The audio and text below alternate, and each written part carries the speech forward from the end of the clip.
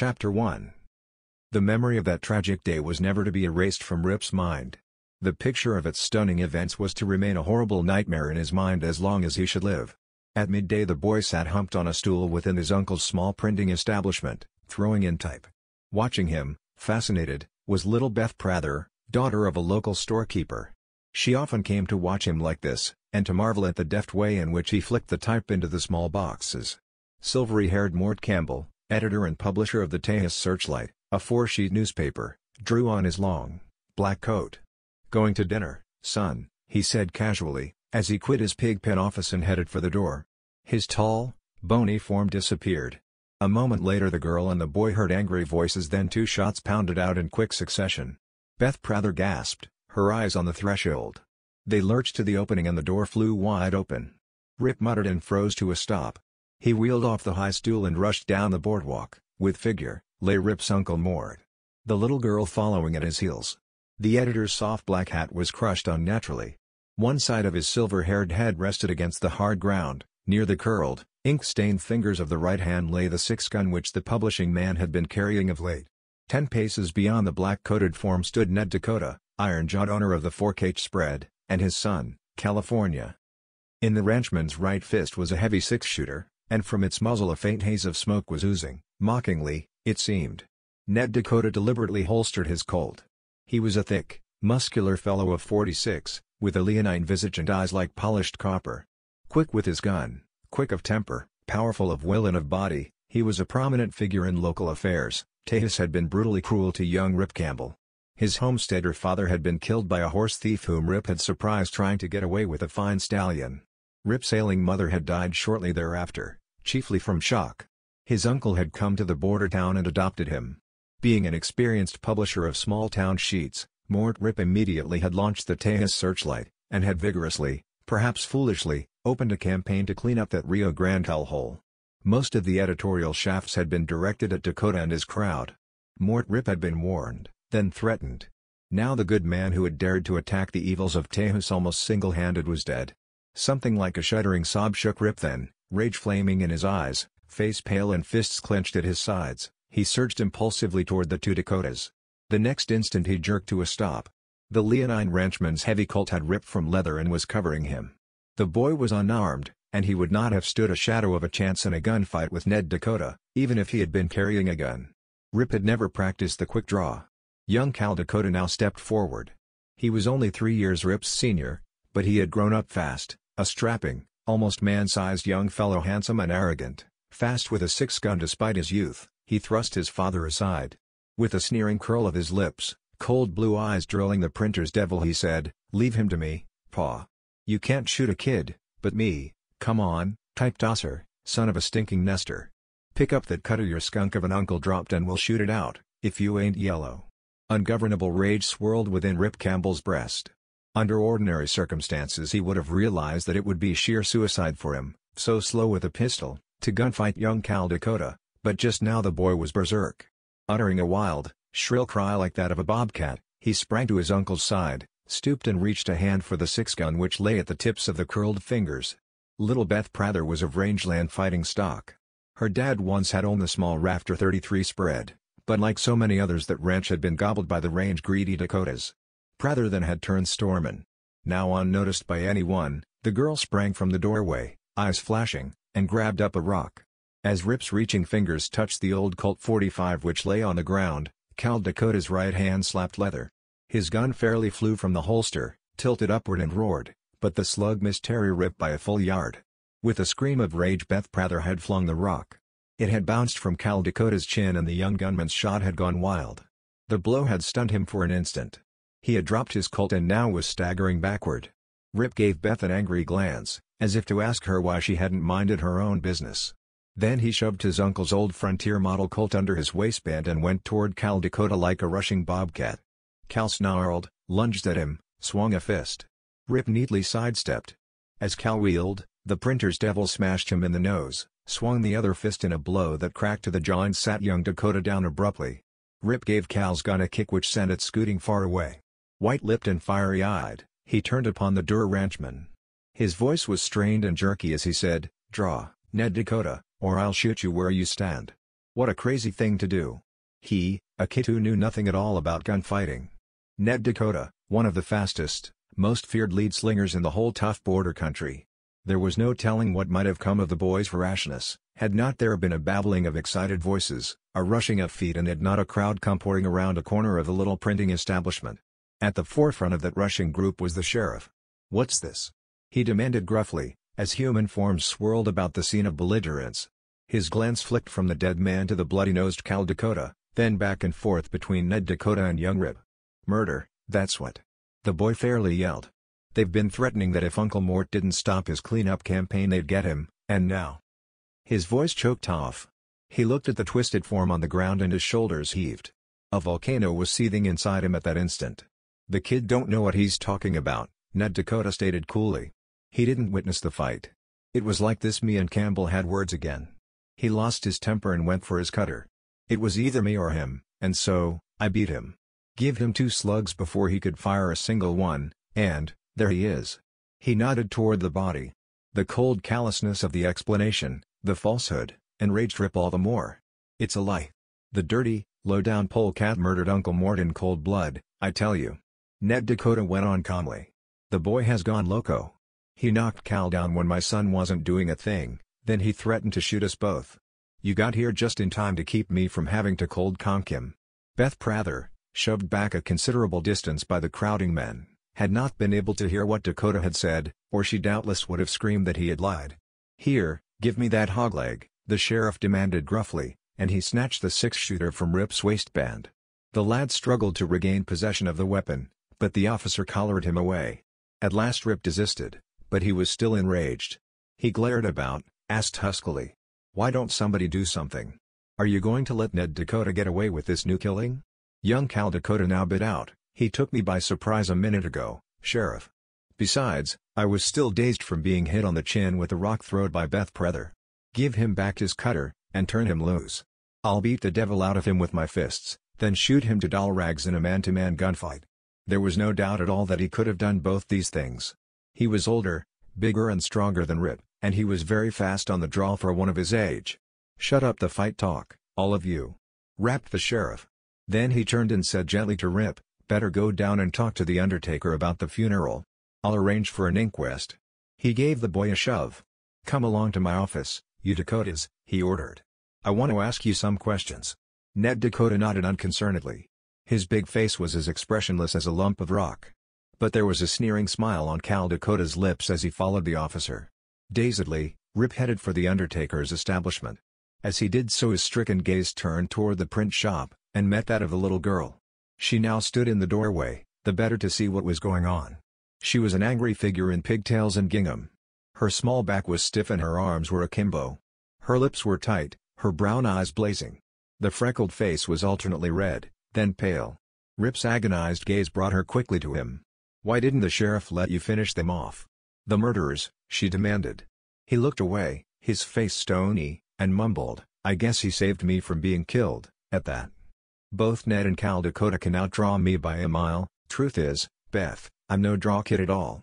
Never figured I'd have to shuck a hog leg in a hurry, so I've never practiced." She softened, then, took one of his hands in both her own. "You're right, Rip. They would have killed you, too. I'm glad." Her voice choked off and streaks of brine coursed swiftly down the plump, freckled cheeks. Her sympathy brought a change of emotion surging up within Rip Campbell. Tears rushed to his eyes, for he was but a lad of 14. He did not wish to be unkind, but he did not want his little friend to see him cry, so he pushed her away. With teeth gritted so hard that his jaws ached, he walked rapidly away down the street. The sheriff did not hold the Dakotas for the shooting of Mort Campbell. Since they were the only witnesses to the tragic affair, he had to accept their version of the killing. The body was taken to the coroner's office, and there in the afternoon an inquest was held. The verdict was the inevitable.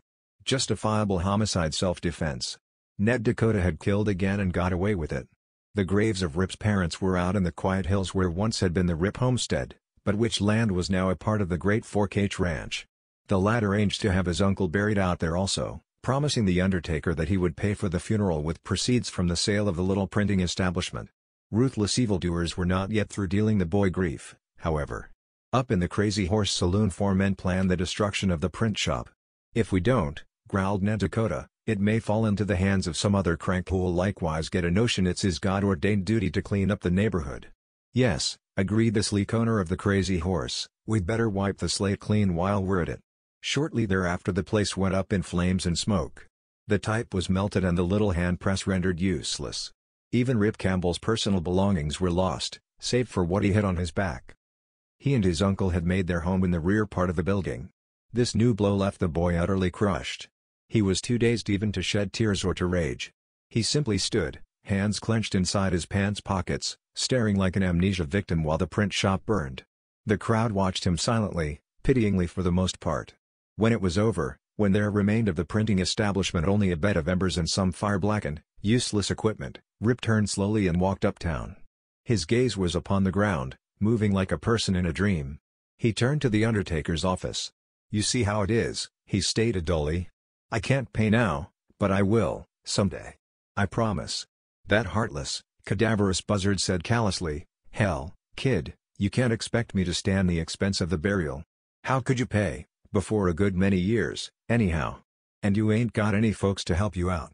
Nah, if this is to be a charity burying, let the county handle it." And so Mort Rip was given a pauper's funeral. The body was not laid to rest beside those of Rip's parents, as the boy had wished. It was planted on the town's boot hill, amidst the graves of all sorts of border evildoers and gunmen. Just as darkness was falling, Rip went to the sheriff and said, "I'd like to get Uncle Mort's .45. I've talked with them covered wagon folks who are driving up into central New Mexico, and they've agreed to take me with them. They say chances are mighty good up there." The sheriff nodded sympathetically.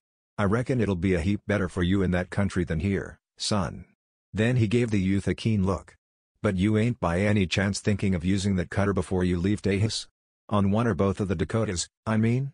The grim-faced kid was silent, apparently deeply thoughtful for a moment, and then slowly he wagged his head.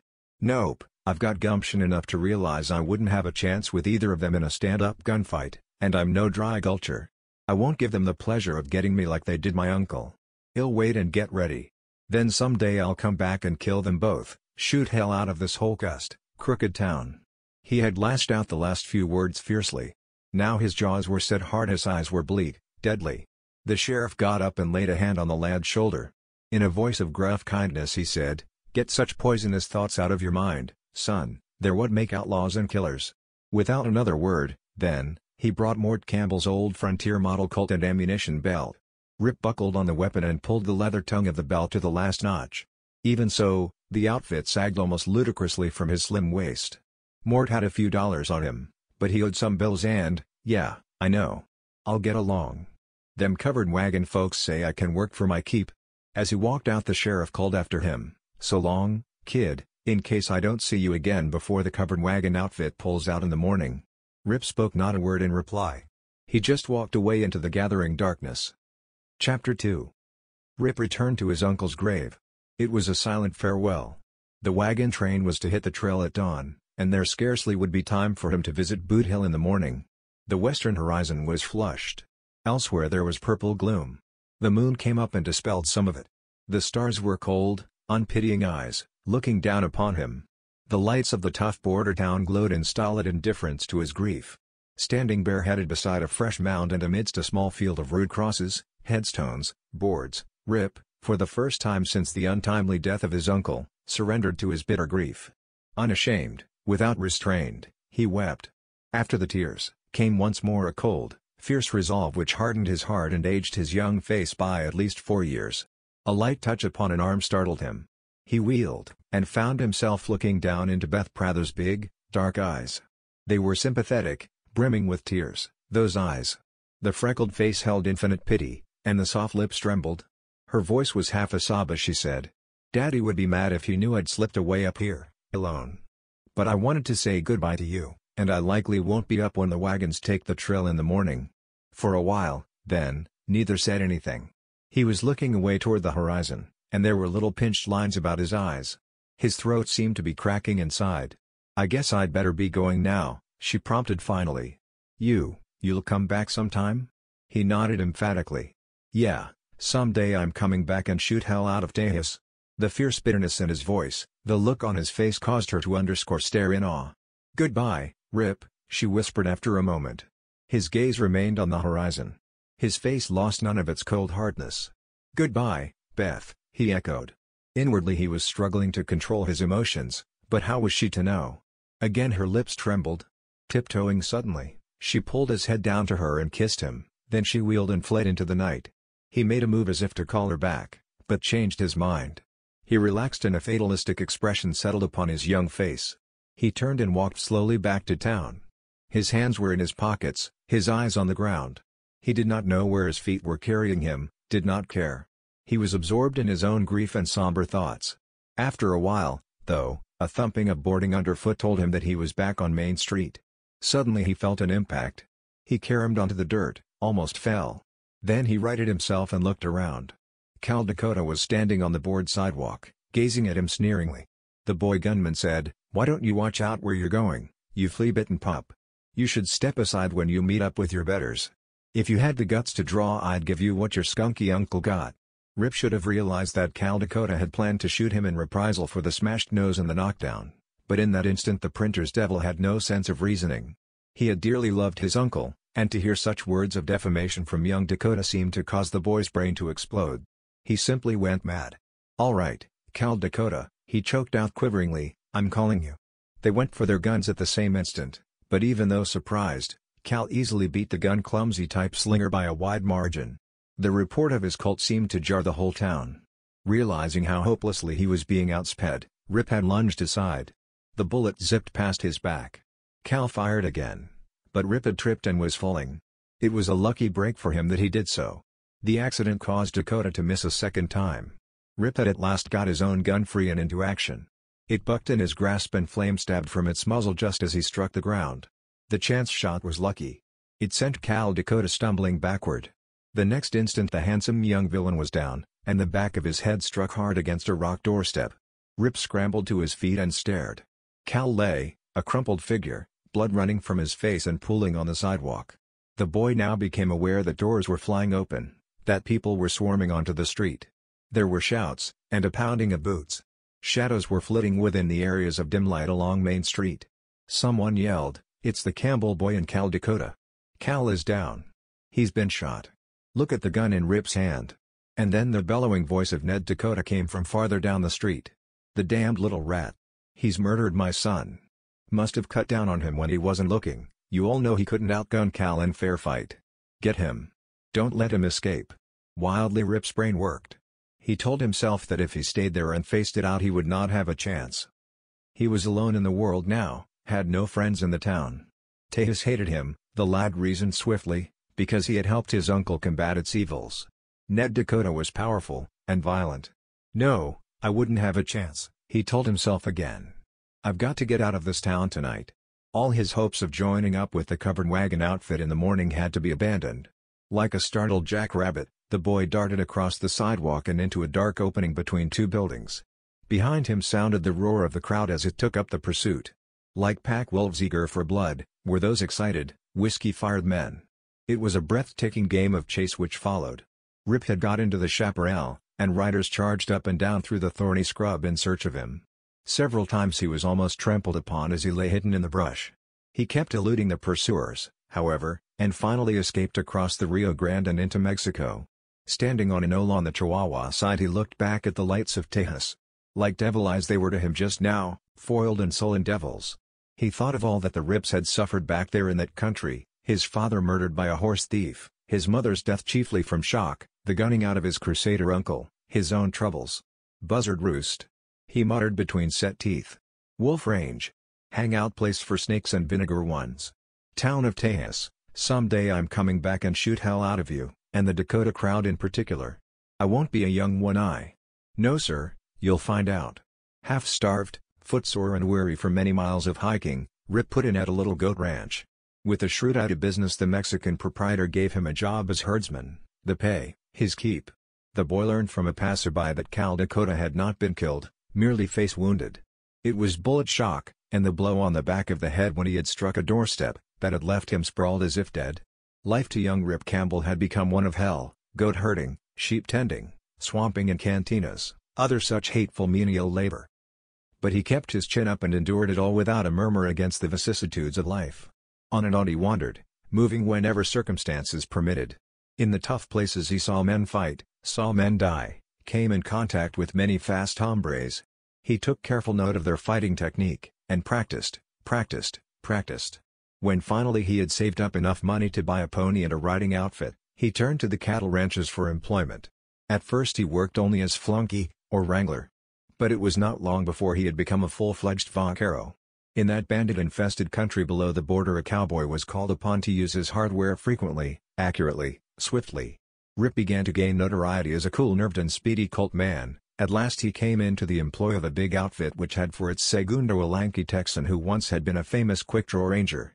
By this time the one-time printer boy known as Rip, a cold-eyed, taciturn cowboy with lightning in both hands, steel wires for nerves. One day he held a gun practice within a rocky bowl 5 miles from the home rancho. He finished fanning empty a 6-shooter, then turned.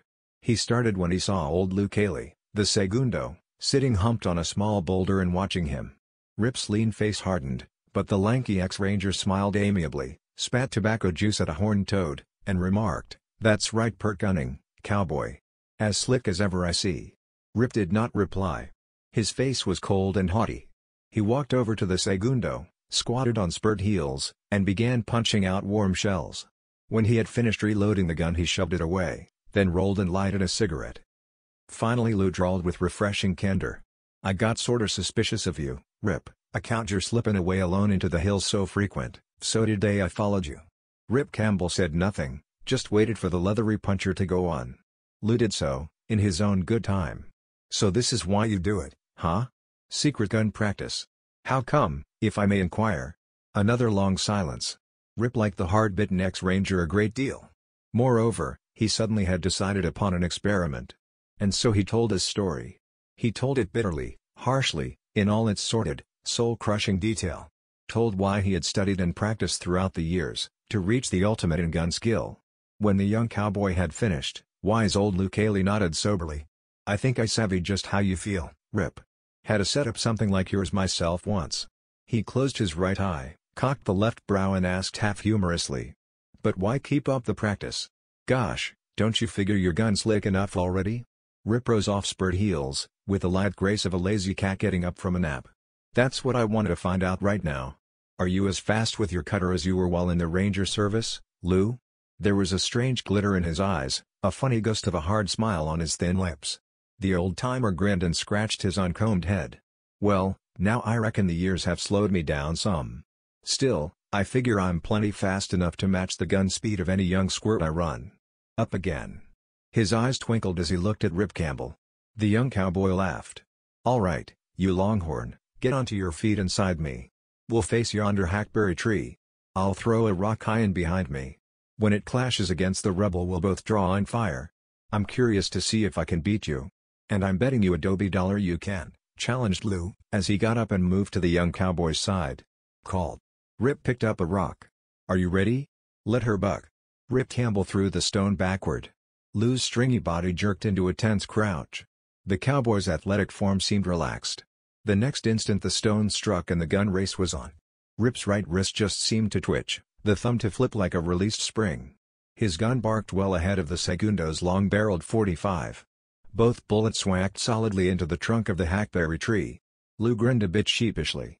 "You beat me, all right. Guess I ain't as fast as I thought I was." Rip's gray eyes were hard and bright. There was an eager look on his thin-fleshed face. He thrust his right gun away, slapped the one on his left hip. This was the old Frontier model Colt which he had brought out of Tejas, his uncle's gun. "Now I'll use this one, give you a chance to win your peso back." Rip picked up another rock. "Set. Turn the critter loose." Again a rock went hurtling, struck again. 2 6-shooters barked, but this time the reports came as one. Old Lou Cayley grinned broadly. "Matched you that time, young feller." Rip Campbell nodded. His smile was one of complete satisfaction. "Yep, but I was shooting with my left hand, and using the long-barreled gun." "Meaning what?" "Let's squat again and I'll explain." Seated on boulders they again rolled cigarettes. Then Rip spoke in a matter-of-fact way. "Throwing in type when I was a kid, the constant flicking, gave me a fast right hand, only I didn't realize it until later. I might have been quick with a cutter even then, with a little practice. I've made a close study of this gun business, Lou, and I've eliminated a great deal of waste motion, taken the slack out of the rope, so to speak. Meaning? Well, consider your case for instance. You, like a good many other local pistoliers, wear your Colt with the butt forward. Say, Sprout, you can't beat the older border cross draw. Oh, yes I can, I've just done it. Does it make sense that a man can carry his right hand from right hip joint to left hip joint, as quick as he can flick it from thigh to butt of a cutter it's already nearly touching? Lou rubbed his bony chin. No, I reckon it don't. Of course not. And now for the long-barreled guns. I've noticed the one you carry on the right is short, and I've wondered. And for good reason. It's only about half as long as yours, therefore requires only half the amount of lift to clear it of leather. Split seconds, old-timer, all these things I've worked out, but split seconds mean the difference between life and death in a gunfight. My shotgun is for speed. It has no range, but the heavy caliber lead will smash a bull down at close quarters. For longer range I use the other Colt, or a rifle. He drew the stubby 6-gun and turned it over in his hands, spoke like a scientist who has achieved something from long study. I've filed trigger and cocking dogs away. Now all I have to do to shoot is just flip the hammer with my thumb. Faster than cocking and triggering, eh? Nothing new there. And the gun has no sight. That, too, has been filed off. Likewise old stuff. The holster has been cut away, leaving just enough leather to hold the 6-gun secure. That shortens the length of the rise. Also, when I slap hardware my trigger finger slips right into the guard, and my thumb onto the hammer. Some more old stuff. Right again. I've studied the gun tricks of others, adopted the things that are good, added some of my own. What about the swivel holster? No bueno. It's fast, but in real gun company it's suicidal. If your opponent leaps aside, which he will if he's gun-wise, you have to turn your whole body in order to bring him within your line of fire again. I hadn't thought of that. The wiry young puncher drew on his cigarette, blew smoke through his straight nose. Then he added, I've considered my hands, too. Exercise them a lot to make them quick and sure. I figure that a master gunman's fingers should be like a master musician's. Old Lou eyed him sideways, though while tugging absently at the long mustache that horned down each side of his bony chin. Rip, danged if your talk ain't plumb revealing. You've been a sort of fanatic about this gun training business, ain't you? A feller would get the idea that you studied and practiced to become a regular Colt hellion. Rip nodded soberly. And such I did. I swore I'd go back to Tejas someday and shoot hell out of the whole place. I knew I'd have to be mighty well prepared, for the hammers, and others, are fast with their hardware. Tejas is tough, Lou, very, very tough. But so am I. Now. There was a grim smile on his lips. He was looking away toward the border, and once more the gray eyes were hard and shiny. He resumed slowly, now, though, I see things different. I realize that the underscore town ain't all bad. Mostly good people there, but the bad ones keep them buffaloed. And so? I aim to use my gun learning only to help the decent element clean up the town. A gleam of approval showed in Luke Haley's hard brown eyes. Your first idea was the kind that makes outlaws and killers, Rip Campbell. Now, though, you're talking sense. He spat at the dozing horned toad again. Squinted one eye, he said calculatingly, if need be, I can rustle us a couple ranger badges. Us? Lou grinned, jerked his head in a nod. I've been honing to go back to the old stomping ground for a right smart while. Never should have left it to take on this here job that promised so much. Besides, I'd just love to help do some cleaning up around Tejas. A mighty good pal of mine was dry gulch down there once. Rip's teeth flashed in a smile, a startling row of white in a berry brown face. He thrust out a slim hand that was as strong as spring steel. Shake, partner. We're hitting the trail for the Rio in the morning. Then once more he turned his face eastward. The gray eyes glinted and a devilish ghost of a smile played about the thin lips. In an undertone he said, look out, Tejas, and the Dakota crowd in particular. We're coming. Chapter 3.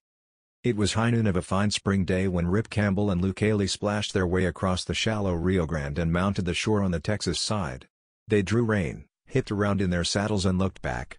Somber were the stretches of chaparral, dreary were the gray hills that rose in the distance. Both men were glad at last to be out of Chihuahua. They straightened themselves in their saddles and gazed ahead. They glanced at each other and both grinned. Seems sort of good to be back in old Texas, huh? Observed Lou. It sure does. If it wasn't I know doggone well I'm going to have plenty of trouble over here, I'd feel as cheerful as that mockingbird which is spilling notes all over the top of that big cottonwood over yonder. Lou chuckled and twisted an end of his long mustache. They touched spurs gently to their broncs and went on up the trail. After a while Lou remarked, gosh, Look at the birds. Rip's eyes had been fixed moodily upon the ground, as he thought of the situation awaiting him in Tejas. Now he lifted his gaze to the sky. A big flock of pigeons was coming out of the east, and rocketing toward Mexico. Snow white, they showed against the blue of the heavens. "Pretty, ain't they?" said Lou. "Yeah, but they haven't got much gumption. They're leaving a doggone sight better country than they're going into. They ought to turn around and head back." The pigeons flew on, and disappeared in the distance. After a moment Rip Campbell said in a detached way, "For 10 years I've been telling myself that I hated Texas, but now I know I don't, that I never did, really." But when a little later they sat their mounts on a rise and looked down upon the town of Tejas, bitterness and sad memories returned to the young cowboy's heart. He took a deep breath, said between lips that were drawn tightly over his teeth, "Well, there she is, partner. Tejas, hellhole, wolf den, breeding place for snakes and skunks, unless she's changed in the last 10 years. Maybe she has changed, and maybe them Dakotas ain't even in these parts anymore." "You can bet they are," Rip said grimly. "They own the biggest spread in the country, and just about rotted things, both on the range and in town. Yeah, they're still here, all right. They wouldn't leave such a nice setup. They were grabbing right and left, they more than likely own about half the country by this time." Old Lou twisted his mustache and studied the town. A nest of mingled plank and adobe structures, it sprawled within a flat little valley. Chaparral and mesquite surrounded the place. Rip's eyes were hard, his tanned young face moody, as he stared upon Tejas. After a while he said musingly, "That little knoll over there to the north of town, that's the public cemetery, Tejas's Boot Hill. My uncle is buried there. He was planted among thieves, renegades, and gunmen, because I didn't have the money to pay for a decent burial. Someday I'll have the remains dug up and taken over yonder." He nodded toward a peaceful-looking range of rolling hills. "My father and my mother rest there." "Shucks, Rip, forget it," Lou told him gently. "I wouldn't think of disturbing that grave if I was you. What's there is only dust and clay, you know. If what we all like to believe is true, your uncle and your parents are already together, on another range. The bodies they occupied while on this earth don't matter." Rip said nothing. He touched his mount with the rowels and headed down the slope. Throughout the years Rip had thought frequently of little Beth Prather, had thought of her tenderly. He recalled how they had parted, that childish, impulsive kiss, her bitter sobbing as she had fled into the gloom. At the moment it had seemed to him that she was his only friend in all the world. He wondered if she were still in Tejas. Wondered what she was like, grown to young womanhood. As he and Lou entered town his eyes eagerly sought out the false front of the big blank building which had been her father's store. As his gaze riveted upon the sign painted across that frame face attention seized him and involuntarily he pulled to a stop. The familiar old sign was gone, and in its place was one which read, "Hammer's General Store." "And the Dakotas gobbled that, too," the grim-faced cowboy mumbled. "Huh? What you saying?" asked Lou, but Rip paid no heed. They moved slowly on. This big store always had been a favorite hangout for loafers. The large porch offered shade, and there were benches against the wall. Moreover, out front was a giant cottonwood, and beneath this was the town pump and watering trough. That mossy trough, and the porch edge, and the benches all were worn and knife-nicked. Rip Campbell saw at once that there was a small crowd at the old loafing place. It was Saturday afternoon, and a good many people were in town. Men eyed him and Lou Cayley curiously as they foxtrotted their broncos along the street. Bitterness, a flare of devilish recklessness carried Rip straight toward Dakota's store. Dax Bradwell, owner of the Crazy Horse Saloon, and others of the Dakota crowd were there. He was curious to see if they would recognize him, what they would do if they did know him. Several of those men had been in the mob which had chased him into Mexico 10 years before.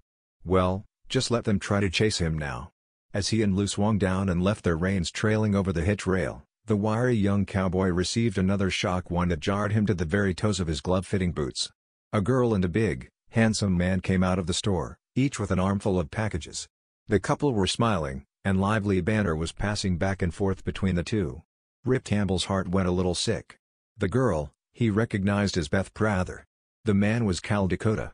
What were those one-time enemies doing in each other's company? And apparently in such happy mood. The years hadn't made a great deal of change in young Dakota, for he had been practically grown the last time Rip had seen him. He now had an ugly sear across his left cheek, hated memento of the gunfight with Rip 10 years before. What young Rip was to find out later, was that Cal Hammer was super sensitive about that scar. In the first place, it humiliated him because it was evidence that he had been taken by his adversary, a gangling kid who knew practically nothing about a six-gun. In the second place, Cal believed that the scar marred his good looks, and he had always been quite vain about that arrogantly handsome face of his. Rip Campbell had found himself suddenly confronted by the couple. Now he stopped abruptly. His eyes and Beth Prather's met and held. Hers took on a strangely intent light. Had she recognized him? Cal Dakota was staring, too, but his gaze was merely curious and coldly commanding. Rip exulted inwardly. He had been but 14 when he had fled Tejas. He had known that the passing years had wrought a very great change in him. He had hoped that he would not be recognized when he returned, and now it seemed that the hope was realized. The intent look was gone from Beth's eyes. Apparently she had failed to recognize him. He mumbled, "Pardon me, folks," and stepped aside. The couple ignored him further, and went on to a buckboard. They loaded in the packages, mounted to the seat, and drove away, Cal Dakota at the reins. As the buckboard departed, Rip heard a tinkling little laugh, and he cursed inwardly as he saw the way in which Beth Prather was looking up into her companion's face. Again he asked himself how in the world it was that they were together like that, friends, even lovers, perhaps. Life sure is funny, he thought glumly. What a beautiful girl Beth Prather had become. Gone were the freckles, the pigtails, the skinny limbs. Her cheeks now were soft and clear. Her hair was bobbed, wavy, a rich chestnut brown. Her trim figure had the beautiful, firm roundness of splendid young womanhood. Her eyes were large and dark and luminous. "She's going to help him prepare the ranch house for that fiesta tonight," Rip heard one of the loafers say. "Seems they're right stuck on each other," another observed. Surprisin', too, they were such enemies when kids. The first loafer then made a smutty remark. Some of the others laughed. Anger swept like wildfire through Rip's breast. A few quick strides that caused boot heels to crack against planking and spur rowels to ring, and he was before the loose-mouthed fellow. As the man looked up into the glittering gray eyes, a look of mingled wonder and dismay flashed across his gross face. Rip slapped a brown hand onto the fellow's shoulder, twisted the steel spring fingers into the unbuttoned collar, and jerked the man erect. It was a surprising display of strength for one of Rip's size. The cowboy weighed but 160 pounds. His words seemed to pop from his tight lips as he said, "Fella, I ain't used to hearing smutty remarks passed about a nice young lady like that. Eat your dirty words, or I'll slam them right down your throat, and some teeth along with them." He remembered the scoundrel from his boyhood days, a gunny for the Dakota Bradwell crowd. The scoundrel blinked in amazement, and then his heavy face went dark red in anger. With a snarl he tore the hand from his collar and struck. Rip's move was as quick as that of an alert bobcat as he sidestepped. The blow slid harmlessly over his right shoulder. He chugged out his right fist in a blow that traveled only a few inches. It smashed against the man's loose lips and sent him staggering back over worn boot heels. The next instant the two men were mixing it in a furious slugfest. The other men of that little crowd all had started to their feet. Old Luke Haley slapped a bony hand to his holster and warned, "Don't nobody get funny ideas. I'm backing my partner's play. Stand back, you musshorns, give them room and let them have it out." They glanced at him, then gave back and fixed their attention upon the two combatants. Rip's opponent outweighed him by a healthy margin, but the lithe young puncher fought like a buzzsaw. He recognized in this loose-mouthed ruffian one of Ned Dakota's pet gunmen. Moreover, the remark which the fellow had just made about Beth Prather was still burning within the cowboy's brain. He smashed a blow to the nose, bringing a gushing flow of crimson. The man snorted a red spray, roared in anger, ducked his head, and charged. The sheer ferocity of that rush carried Rip Campbell backward, fists flailing. A blow came out of nowhere, a wild swing with no science or sense of direction behind it, but it landed to the face, nevertheless. Rip went hurtling backward, slammed hard against the four-wall of the store. A howl of encouragement went up from the crowd. Dax Bradwell, sleek owner of the Crazy Horse Saloon, yelped excitedly. "That's the stuff, Tessie, knock his head off." And Tessie tried. Bloody lips grinning, little eyes gleaming fiercely, he rushed again. Rip Campbell's wiry body seemed to flip like a released spring. That lithe form went hurtling forward, faded aside at the last split second. A big fist fairly whistled past his head. His own right arm pistoned and his rock-hard right fist sank almost wrist-deep into the other man's belly. The fellow let out a whumph, and jackknifed suddenly at the middle. His eyes were bugged as he doubled. His face was pasty and contorted in pain. Rip spun on the balls of his feet, whipped a left to the jaw. The next instant he was beating his foe backward with a veritable hailstorm of short, jolting blows. He stopped suddenly, Then his whole wiry body threw itself into a flying right. The crack of fist against the loose jaw could be heard on the other side of the street. The 4K man was spun half around.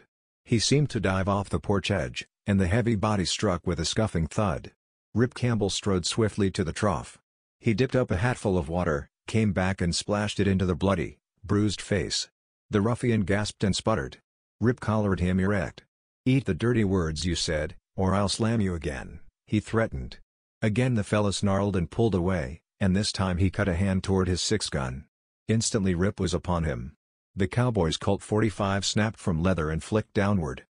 The blue barrel cracked against Desi's knuckles. With a howl of pain the fellow let go his 6-shooter and it fell to the ground. Campbell kicked it away. All right. Desi now spoke hurriedly. I leet crow. I take it all back. I'm sorry I said. Get out. Rip ordered. Plumb out of town." The fellow nodded submissively. He retrieved his 6-gun, then went clumping away toward a hitch rack, wiping blood and muttering between swollen lips. Rip holstered his gun and stepped back onto the porch. Dax Bradwell now came forward and confronted the cowboy. He was a slender, immaculate man in store clothes. The face was cold and haughty, the eyes black and full of the devil. His voice was challenging as he said, "Who are you, cowboy, you and this long-legged maverick, to come here and try to run this town?"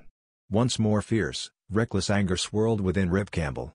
Here was one of Ned Dakota's closest allies, one of the men responsible for the murder of Mort Campbell, and the burning of the little printing establishment 10 years ago. This man had been at the forefront of the mob which had chased a desperate kid through the chaparral and into Mexico. One of the crowd that had been responsible for all Rip Campbell had suffered. Rip's thin lips twisted in a sneering grin. Mockingly he said, "That long-legged Jasper is one of the old she-cougar's brothers. Me, I'm the wolf with the wire tail." Then the lips went flat, the mouth took on a mean droop and he added between set teeth, "Keep your nose out of my business, hombre, or it might get caved in." A tense silence fell. Men began to clear back. Dax Bradwell was not one to take such talk as this, and he was a flash with his hardware. At first, however, he elected to use a fist rather than a gun. He was possessed of a volcanic temperament, and now he cursed and struck out impulsively. Rip elbowed the blow aside, carried his fist on and landed it to the chin. It was a short blow, but it sent Bradwell stumbling back. The haughty, immaculate dive owner ordinarily was distinctively averse to fist fighting, considering it beneath his dignity. It had been a wild flare of temper which had caused him to swing that one blow. Now with hell flaring in his black eyes he spat out, "Damn you, cowboy, draw." His right hand swept back an edge of his black coat and seized the handle of a pistol, but the weapon froze halfway out of its holster. A cat-like leap, and Rip Campbell was boring the saloon man's belly with the muzzle of a very short Colt. How that gun had got into the brown fist was a mystery to some of the onlookers. They had not seen the hand move. Carrying the slim gambler gunman on the muzzle of his .45, Rip shoved Dax Bradwell backward to the wall and pinned him there. And now he held Bradwell, the whole crowd, plenty. When he was through he shoved the gun away, wheeled, and he and Lou Cayley went high-heeling down the street. Old Lou chuckled. That was telling them off, cowboy. But the next moment he was frowning worriedly. "Don't you think, though, it's bad business, starting right in with a scrap?" "I wasn't going to let the blabbering mouth get away with his dirty talk," Rip retorted. "That was Beth Prather, the girl you've heard me speak of so often. Besides," he added grimly, "we might as well show our brands right in the beginning. The best way to handle toughs is to be tough yourself, just a little bit tougher than the other fella." They went up to where once had stood Mort Campbell's print shop. The lot had been sold by the creditor bank. On it now stood an adobe building across the face of which was painted, "Hammer's Dance Hall." Young Campbell was sad and bitter as he turned away. He was soon to learn that Cal Dakota and Beth Prather had not yet left Dahus. He and Lou were passing a building when suddenly the couple came out, their arms again loaded with packages. Evidently they had put in here for Fiesta supplies which the Dakota store did not carry. Once more all hands stopped. Once more Rip Campbell found Beth Prather studying him intently. Cal Dakota was gazing steadily at him, too, and he wondered if the man had heard of the trouble which had occurred down the street a short time before. The cold blue eyes and the hard face were utterly inscrutable. Again Rip mumbled an apology and stepped aside. As Cal and Beth were about to drive away in the buckboard the girl inadvertently knocked a package from the seat and it fell to the ground. Instantly Rip went to retrieve it for her. Beth sprang down quickly, but he was first to reach the package. As he handed it to her their eyes met and held once more. A slight flush swept into her soft cheeks. She murmured her thanks. Rip glanced at Calhammer again and he saw that the man's face was no longer inscrutable. It was red with anger now, and the eyes were blazing. Evidently he was a very jealous fellow, and Rip Campbell was not at all hard for a girl to look at. "Better mind your own business, stranger," Dakota snapped, "and don't try to get fresh with the ladies." A devilish impulse seized Rip then. His gray eyes danced and a small, tantalizing smile curled his lips. He put out a hand to Beth Prather, and apparently under the spell of a strange, irresistible fascination she placed her palm against his own. He helped her back into the buckboard. Her gesture had been an unconsciously trusting one, just as if she knew him to be the friend of her childhood. Or did she know? Cal Dakota muttered something under his breath and made a move as if to get out of the vehicle. But the horses had already been turned away from the rail and now Beth reached over and shook the lines. The meddlesome team lunged into the collars and the next instant the wheels were spinning. Rip could see that the girl and the man were arguing. They both looked back. Dakota's expression was ominous, but Beth smiled. Chapter 4. Rip Campbell went to see Aldous Sullivan, an old lawyer who had been a close friend of his publisher uncle. The white-haired, apple-cheeked little man did not recognize him, was surprised and delighted when Rip disclosed his identity. They had a long chat. The Hammers were known only as lead-slinging range gobblers in the old days, Sullivan told the cowboy, but now they're suspected of just about every crime on the calendar. "What happened to the old Prather store?" Rip asked curiously. "Belongs to the Dakotas now. Prather decided to try ranching again, so he traded it for a piece of Dakota range. Reckon they figured they could euchre him out of it later on, like they did once before. Funny thing, Prather was the only person who never believed the Dakotas were the scamps who stole him poor on that first ranch. The poor fellow is dead now. Passed away of slow fever. Beth was away in school, but came back and took charge of the spread. The Hammers have the girl and her mother at their mercy, but haven't squeezed because young Dakota wants Beth. On her part, she seems to have forgotten the past and fallen for California." Rip Campbell was embittered by the news.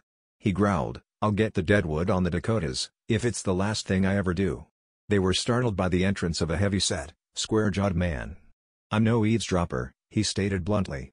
"Happened I saw the stranger come in here and wanted to ask him some questions about that ruckus he had. I couldn't help hearing what you two said." "That's all right, John," the lawyer assured him. "Rip, meet John Nelson, the new sheriff. The old one was murdered in the breaks, by rustlers supposedly.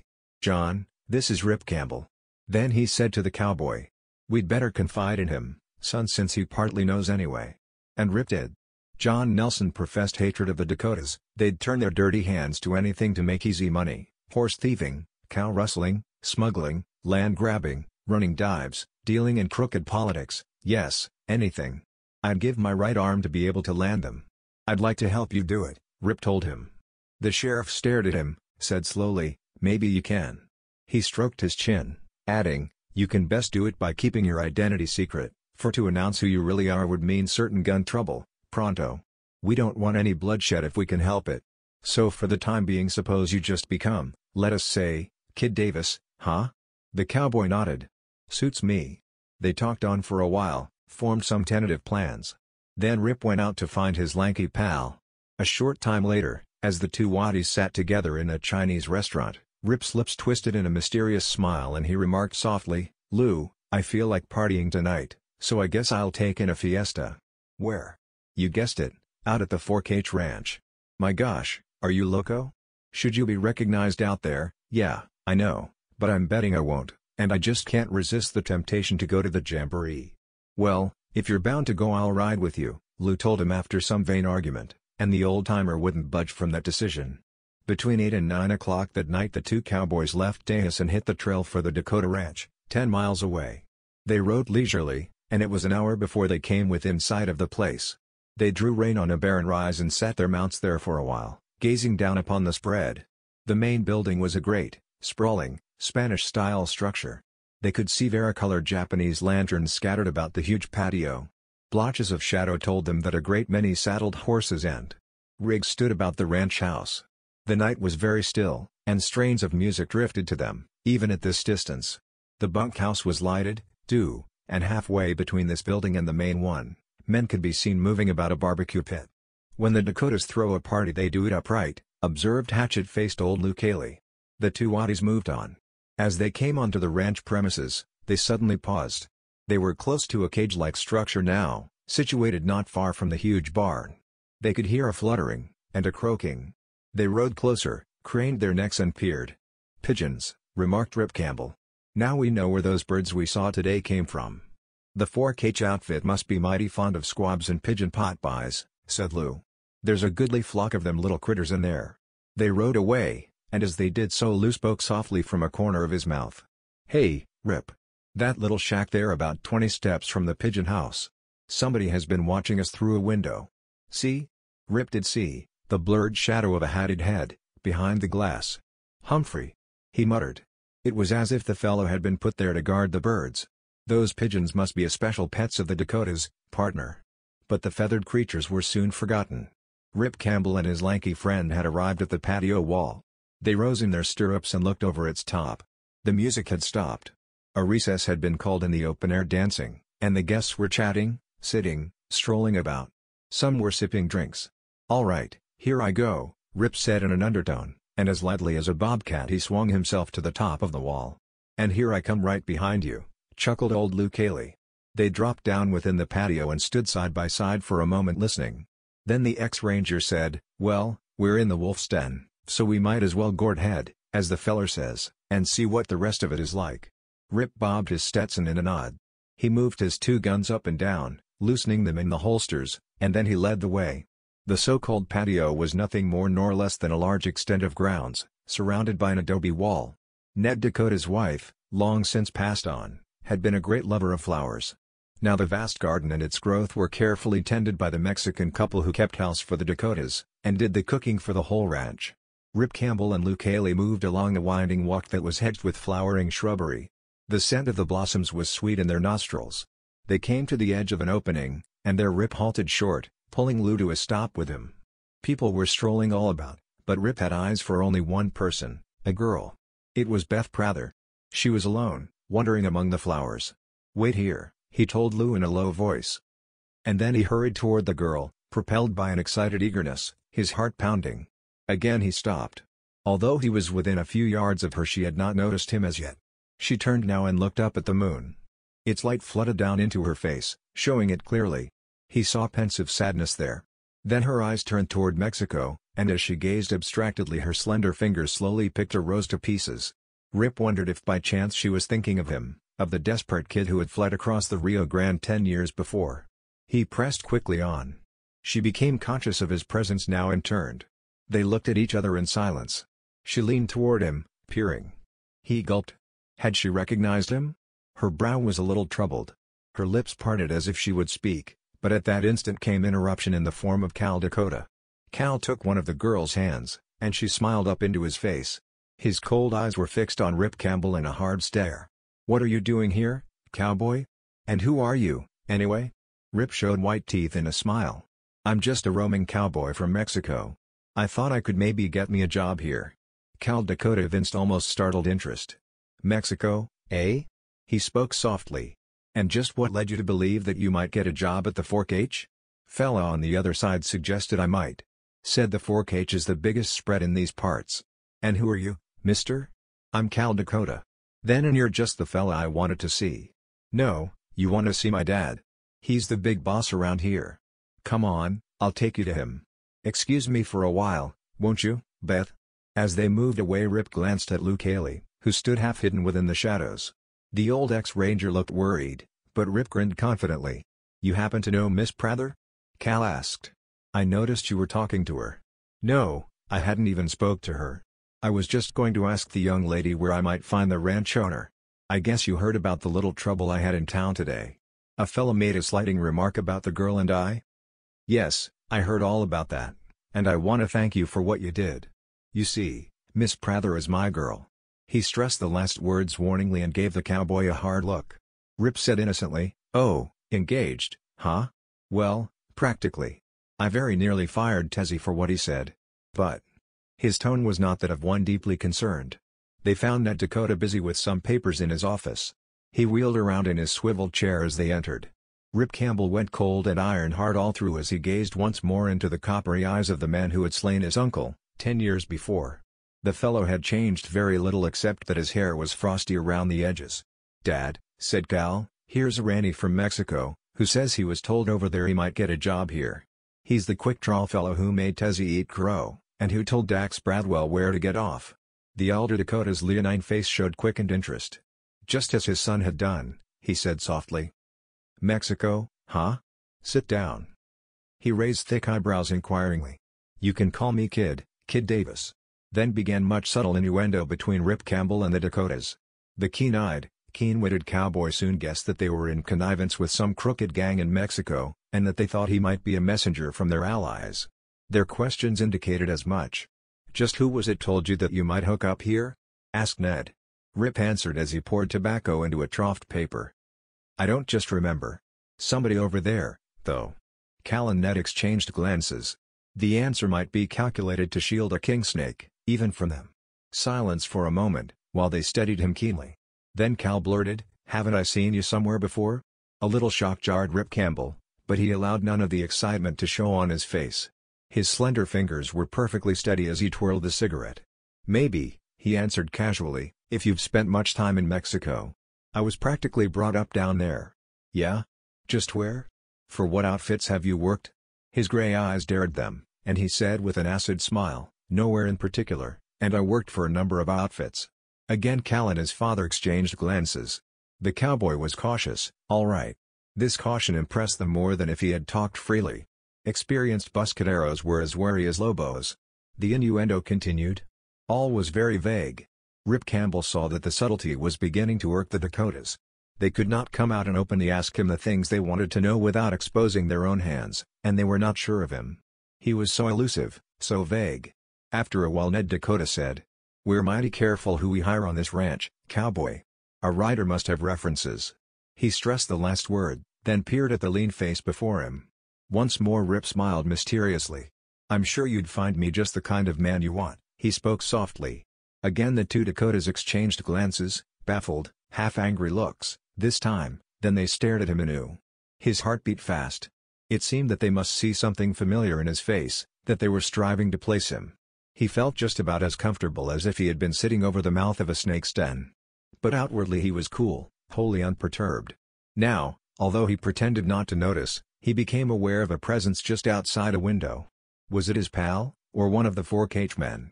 He almost sighed audibly in relief when after a moment Cal Dakota said, You may go out and join the guests if you like, cowboy. Dad and I will have a little talk, and I'll see you later. Rip nodded, got up and walked out. Cal looked at Ned and asked, Well, what do you think? The burly ranchman shook his big, bushy thatched head and growled, Damned if I know what to think. He's an eely one, that Jasper. If he's one of Lambert's men he certainly knows how to work smoothly. We won't take him on unless we get his brand absolutely right. Keep your eye on him. Might be a good idea to have some of the boys trail him away from here tonight to see where he goes, what he does. Cal Dakota got up. He said flatly, If that fellow is all right we can certainly use him, for he has what it takes. If he isn't all right he's mighty dangerous to us, so, we'll have to get rid of him. Correct, Ned agreed emphatically, then turned back to his desk. Cal hitched up his pants and went out. Meanwhile Rip Campbell had found Beth Prather again. The music struck up and he asked her for a dance. She gave him a roving, disinterested glance and murmured consent. She was very cool to him throughout the dance. He felt hurt at first. Had she showed no appreciation for what had happened in town on her account? And then he said to himself, But maybe she doesn't know. She heard me say I was from Mexico, was looking for a job here. Maybe she thinks I'm just another border hopper. If she only knew who I really am. He could not tell her, for two reasons. First, there was no opportunity to speak with her privately. Second, she might be in love with the crook whom he had sworn to land, so he must keep his identity secret from her for the time being. When they had finished the dance, Cal Dakota stepped up to them. There was a look of disapproval on his bold face as he stared at Rip. There's no place for you here right now, he clipped off coldly. Maybe there will be later on. We'll see. Good night. Rip nodded silently again and turned away. Old Lou soon joined him. Just as they were fading into the shadows, the cowboy looked back and saw Beth Prather gazing at him past Cal Dakota's right arm as the couple waltzed. There was a funny, strained expression on her face. Either she knows me, or is doing her doggondest to remember where she has ever seen me before, Rip mumbled. I was afraid you was stepping right into a trap when you went into the house, Lou told him. I stationed myself at a window, so as to be ready to help you, should trouble bust loose. "What were you all talking about?" Rip told him, and the leathery old puncher chuckled.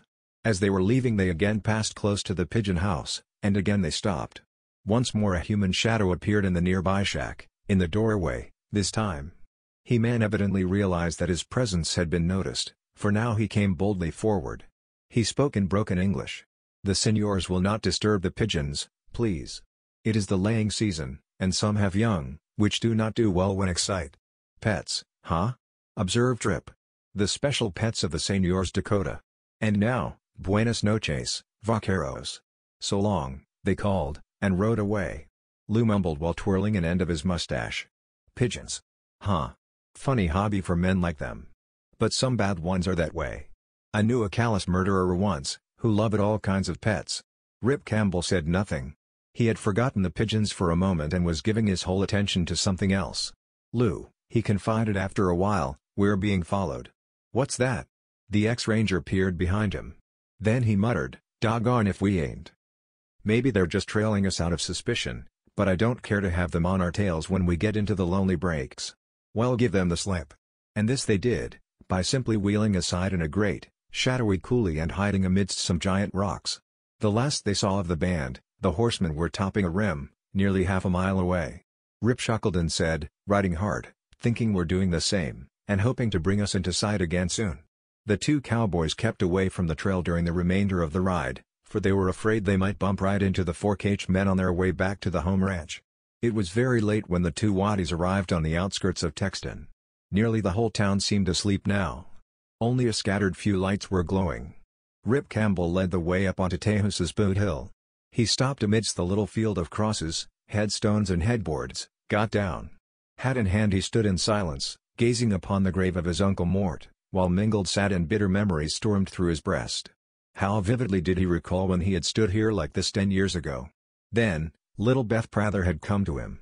She had kissed him, and fled sobbing into the dark. Now, it was Beth who needed sympathy and help, although apparently she did not realize the fact. Rip Campbell looked up at his lanky, leathery pal. He said huskily, "Partner, there lies a good man. Mortimer Rip, editor and publisher. A fella who was mighty out of place in this town of crime. He was murdered by Ned Dakota, in cold blood. I swore it here before, I swear it again now, Ned Dakota is going to pay." His voice had been low, deep, just a bit shaky with mingled emotions. Luke Haley felt out of place up there at that moment, that his presence was an obtrusion upon the sad privacy of his young friend's thoughts and feelings. He mumbled gently, "See you at the hotel, kid," and turned his mount away. Rip stopped him. "Take my Bronco, too. I'll walk down into town.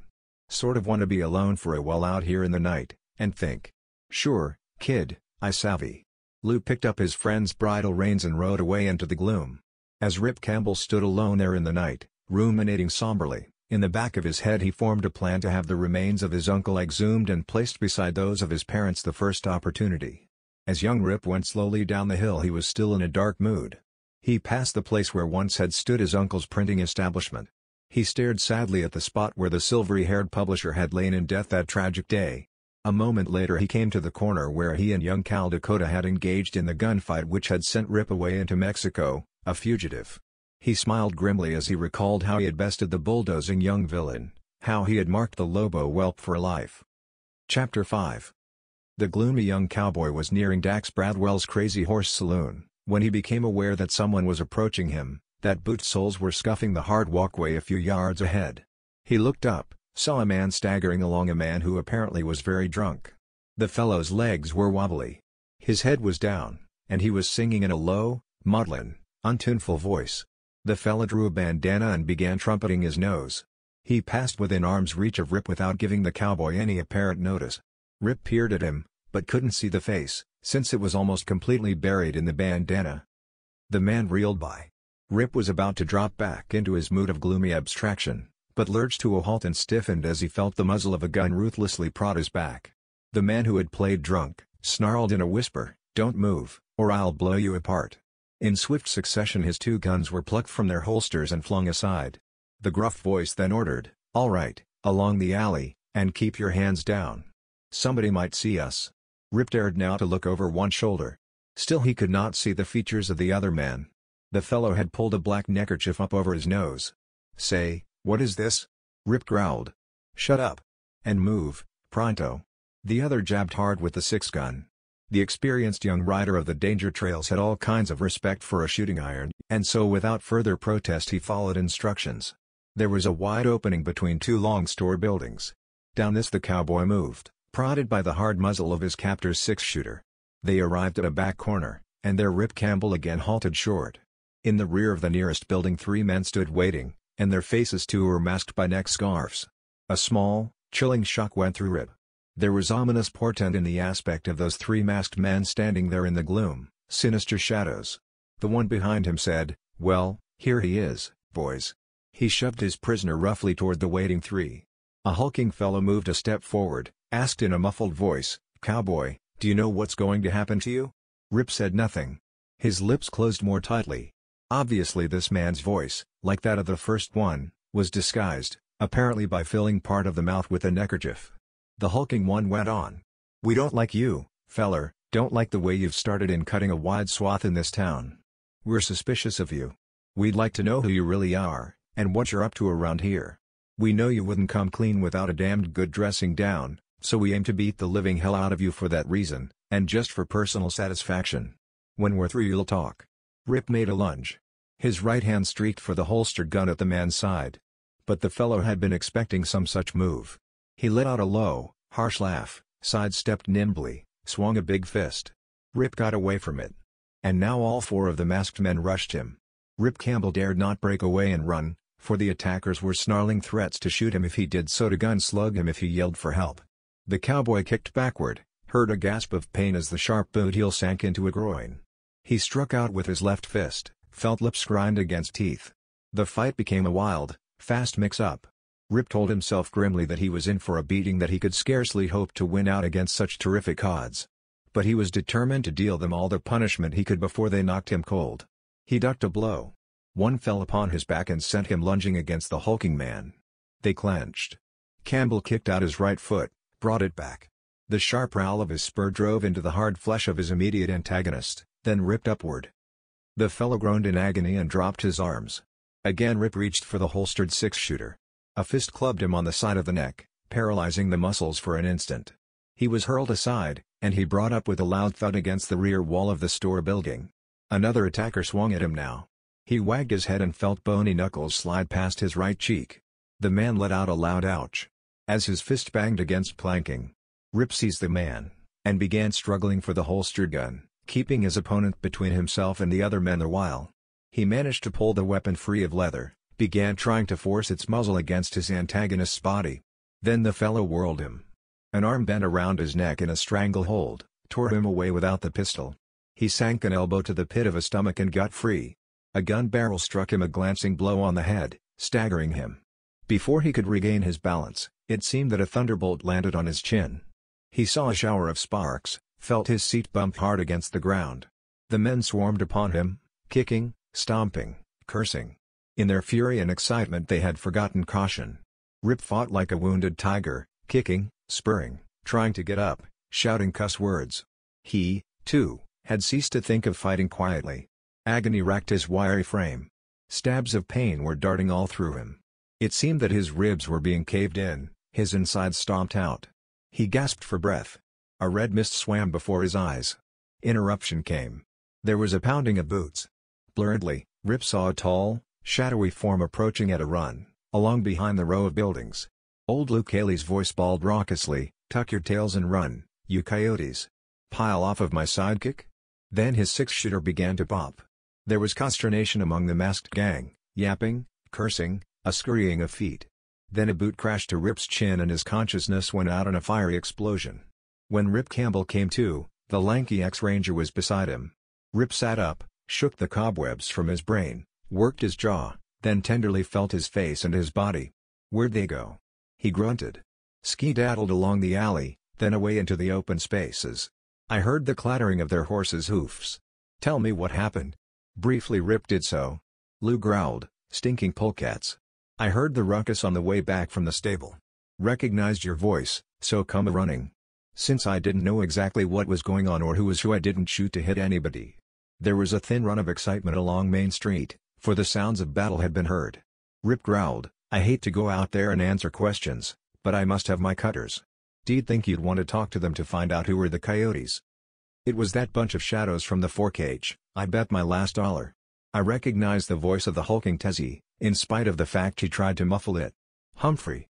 Then the Dakotas sicked them onto you. Do you suppose the ranchers recognized you out there at the 4-H tonight?" "I don't think so." They looked puzzled, inclined to believe I was one of their kind. I figure they were sent to shadow us, merely in the hope of finding out something about us, and that Tessie exceeded his authority. I think that the beating up was his own idea, to get revenge on me. They went out onto the street and Rip recovered his 6-shooters. Surely enough he was showered with questions. He simply told that he had been set upon by an unknown band of rowdies. Later he told Lou, better to let Tessie believe they got away with it. But I'll have a reckoning with that Jasper one of these days. Right now I'm playing a game. They went to their hotel room. Rip bathed his cuts and bruises. When finally he and his friend turned in, the young gunman said grimly, "Sleep well, old-timer. We've got some writing to do tomorrow." Once more Rip Campbell stood with hat in hand. This time he was looking at the graves of his parents, out amidst the peaceful hills on the one-time Rip homestead. "And they're like 2 more good people," he told Lou. "Dad was killed supposedly by a horse thief, but I've always had a hunch that the slayer was either Ned Dakota or one of his gunnies who'd set a trap for my father. Dakota feared and hated my dad, because he had openly pointed the finger of suspicion at him, and had threatened to organize a vigilante committee to clean up the range. They'd nearly gun-fought, 2 or 3 times. Mother'd been in bad health for quite a while, and the shock was too much for her. She soon followed him. I was just a 5-year-old dogie then. Uncle Mort took me and raised me until I was nearly 14, then, well, you know what happened." Old Luke Haley answered soberly, sympathetically. "Rip Campbell, I understand now more plain than ever before, how you feel toward the Dakotas.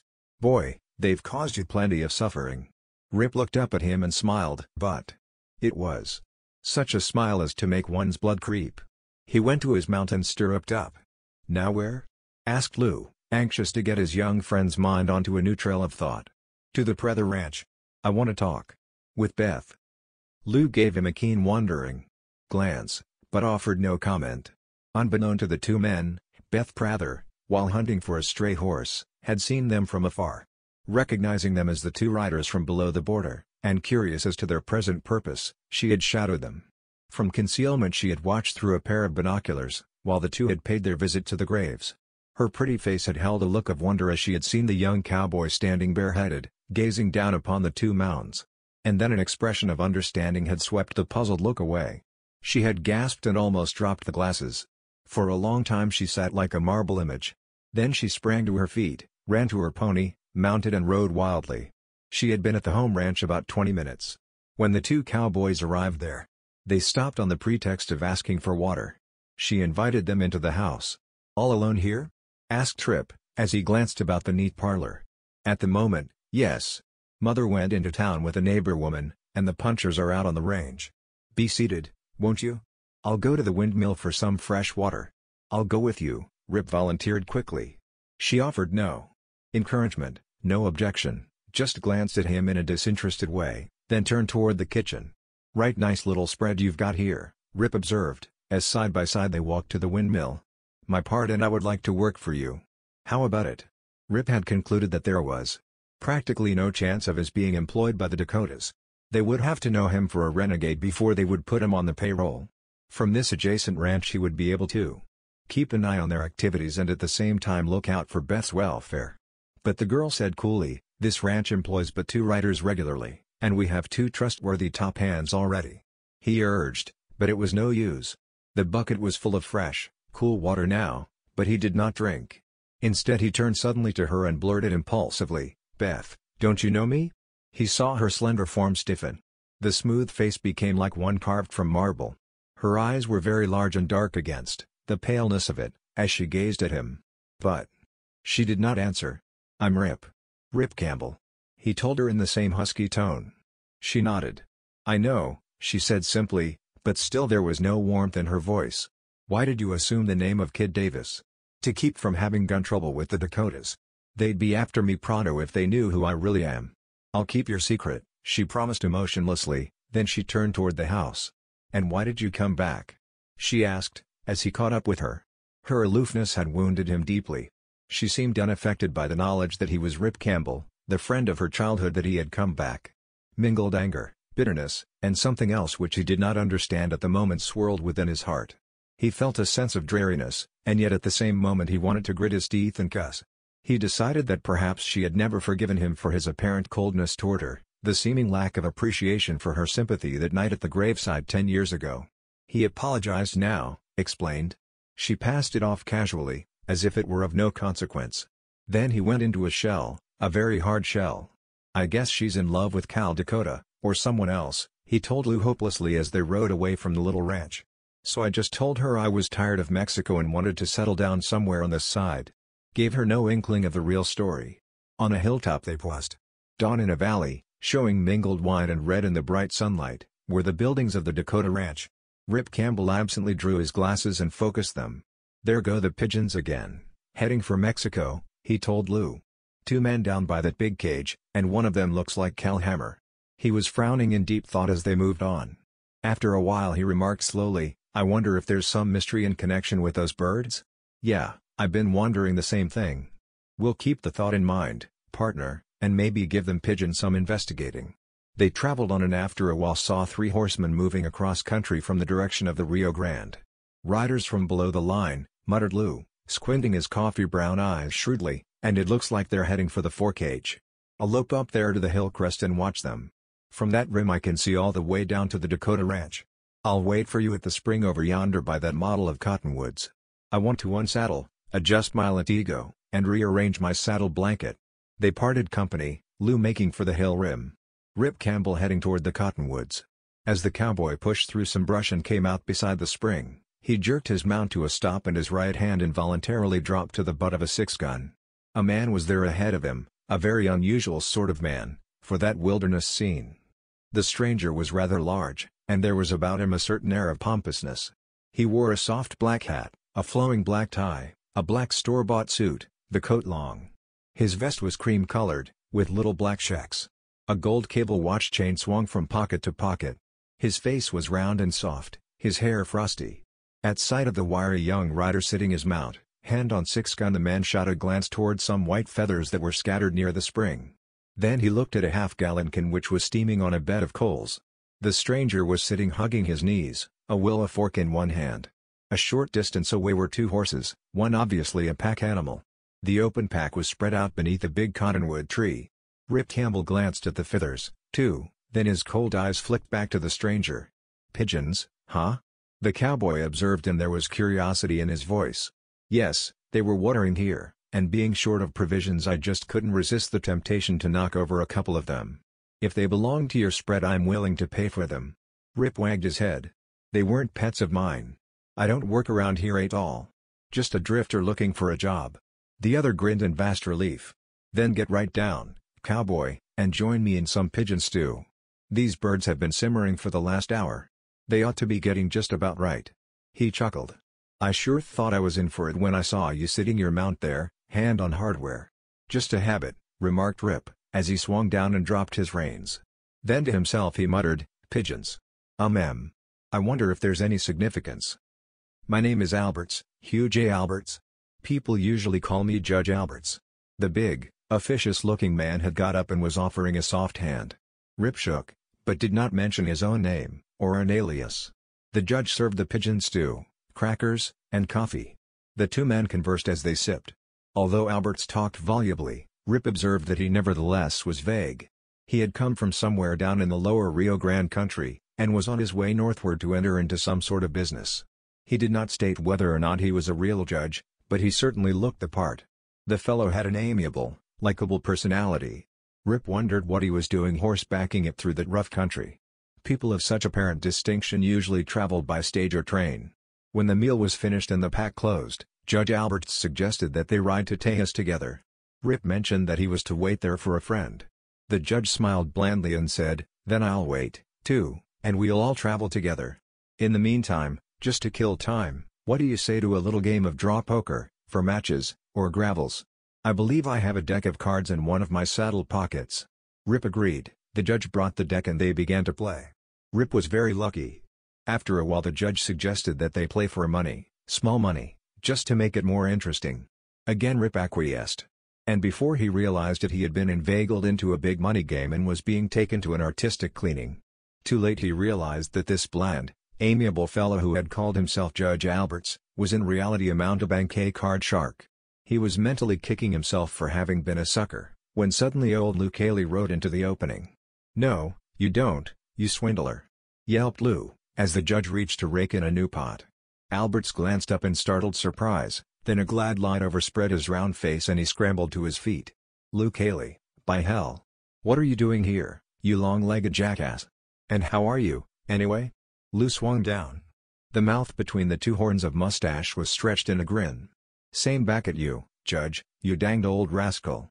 They pumped arms, and then Hugh J. Alberts smiled and explained pompously, "I'm on my way to Tejas to enter the field of politics." "Meaning gambling," chuckled Lou. "Devil help the galoots who stack up again you." Then he turned to Rip and said while grinning from ear to ear, "I reckon he took you to a nifty cleaning, huh, cowboy?" Rip Campbell nodded sheepishly, and old Lou burst into a guffaw. Alberts hastened to say, "Don't think for a minute that I'd cheat a friend of yours, Lou. Here's your money back, cowboy. I meant to return it anyway. I slicked you only as a lark." "I." "Like hell," chortled Lou. Hugh J. Alberts glared at him indignantly for a moment, and then the political-looking man, too, burst into a laugh. Rip joined them.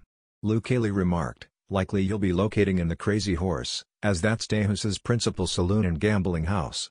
While dealing your pasteboards there, you might be able to do some good, if you will." "How?" "By acting as our eyes and ears, savvy?" Rip gave his partner a warning look, but Lou told him confidently, "You don't need to worry none about the judge, partner. He helped me a lot when I was in the Ranger Service." Then he went on to give Alberts an idea of the situation there in that country. The frosty-haired gambler promised soberly to help them if he could. "Then you'd better go on down the trail ahead of us," suggested Lou. "It will be better if you don't know us, never met up with us. Savvy?" Judge Hugh J. Alberts agreed that his old friend was right, and so a few minutes later he headed down the trail alone, riding one horse and leading another. "A strange character," remarked Rip, as he watched the big, officious-looking man depart. "He sure is," agreed Lou. "A deceiving old rogue who'd cheat a fella out of his last dollar, and yet who'd give a needy person his last dime. Seems to be a gentle, likable soul, in spite of his profession." Lou spat tobacco juice at a grasshopper, chuckled again. "Yeah, seems to be, and he is unless his corns are tromped on. But, cowboy, Judge Hugh J. Alberts is a fighting fool once his dander is up. He carries a Colt under that long black coat, a derringer up one sleeve, and a throwing knife down the back of his collar. And believe me, the Jasper is expert with all three." Rip changed the subject. "How about those riders? Did they go to the Fork-H?" he asked. "Sure did. Maybe they were some of that spread's crew. On the other hand, might be they were wolves from below the border. They loafed at the spring, for they wanted to give Alberts about an hour's start of them, to allow him time to reach town before they again rode. They were just about ready to mount, when Rip heard the ex-ranger say, "Oh, here comes Cal Dakota." Rip had been tightening his cinch. He glanced up and, looking through the stand of columns that were trunks of giant cottonwoods, caught glimpses of an approaching horseman. It was Cal Dakota all right. The man was riding leisurely, apparently with no thought of finding anyone at the spring. As Dakota rounded the motte of cottonwoods, however, he immediately saw the two men, and as he came on his attitude bespoke deep curiosity. He rode up and halted. His cold blue eyes bored each man swiftly as he said, "Howdy, gents. Didn't expect to find anybody here. Just dropped by to water my bronc." "Same here," spoke Rip. Dakota swept the whole place with a glance, then, and Rip was sure that the fellow started slightly as his eyes riveted upon the scattering of feathers beside the spring. When those eyes stared again at him and Lou, they were as hard as marbles. The fellow blurted almost angry, "Pigeons, huh?" Rip nodded. "Looks like somebody had a pigeon stew." "Yeah, somebody," Cal Dakota said dryly, still drilling them with a suspicious gaze. Rip Campbell shrugged. "Don't look that way at us, we're not guilty. You can easy see we're not carrying cooking utensils." Cal looked around again. "Yeah, that's right. Think a powerful lot of your pigeons, don't you, Mr. Dakota? Your Mexican watchman hopped us the other night for just stopping to look at them." Cal Dakota was silent for a moment, his bold face inscrutable, and then he said slowly, "They're pets, a hobby of mine. You any idea who did this?" He gestured toward the feathers. Again Rip shrugged. "Why should I? I'm a stranger in these parts. Some peon traveler, maybe. The glare of suspicion remained in Dakota's cold blue eyes. How happens that you two rannies are out this way? Apparently it was just a casual inquiry, a change of subject, but Rip knew that the fellow was as alert as a wolf.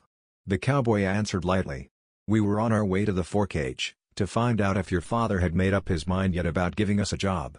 Again there was some subtle innuendo, but Rip Campbell was just as elusive as before. He could see that Cal Dakota was baffled, irritated, and he chuckled inwardly. The 4-H has no job open at the present, Dakota said curtly. Maybe we can use you later, provided you can give absolute proof that you're all right. Ranchmen have to be mighty careful around here these days. A lot of border hoppers in the country. He gave Rip a searching stare, then abruptly he wheeled his mount, spoke a terse so long, and went loping away. Forgot to water his bronco, observed old Luke Haley, as he squinted one eye, and toyed with his long mustache. A funny little smile was playing about Rip's lips.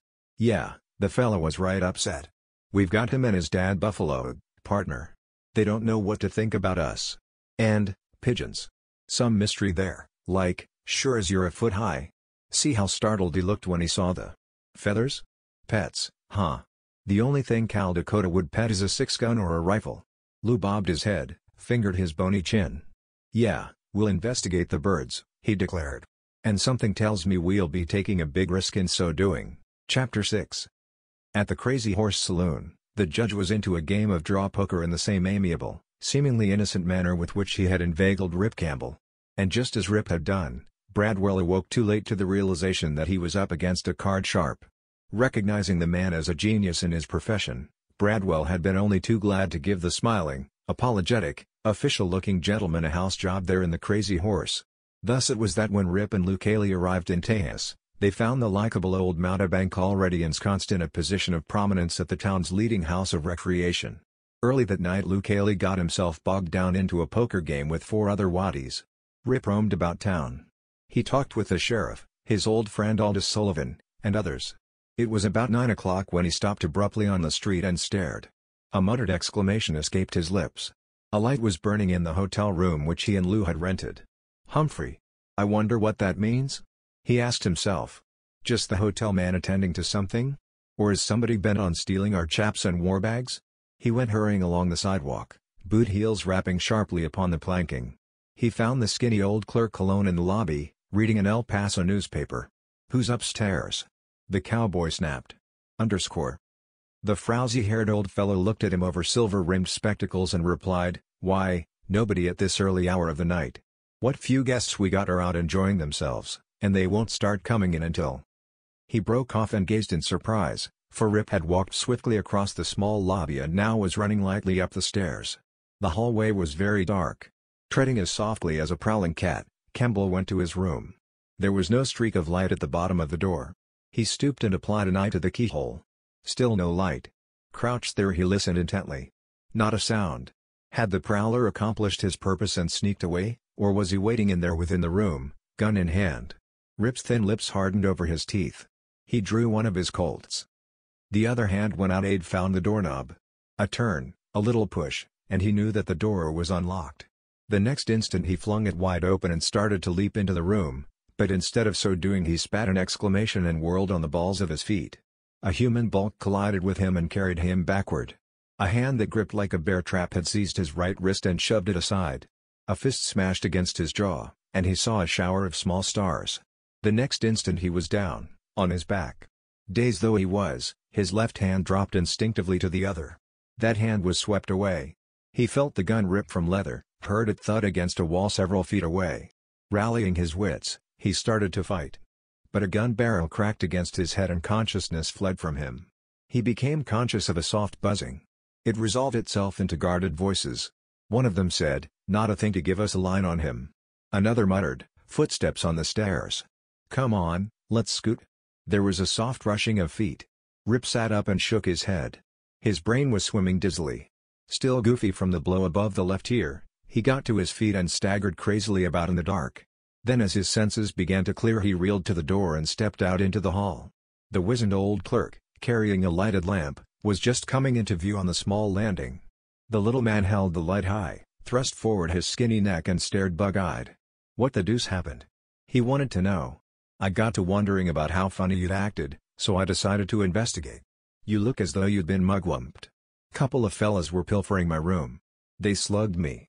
Did you see anybody leave? No, but there's a rear stairs. Maybe. Rip's brain was pretty clear now. He wheeled, sprang back into the room, struck a match and located his 2 guns. The next moment he was pounding down the hallway, a Colt .45 in each fist. The back door was standing wide open.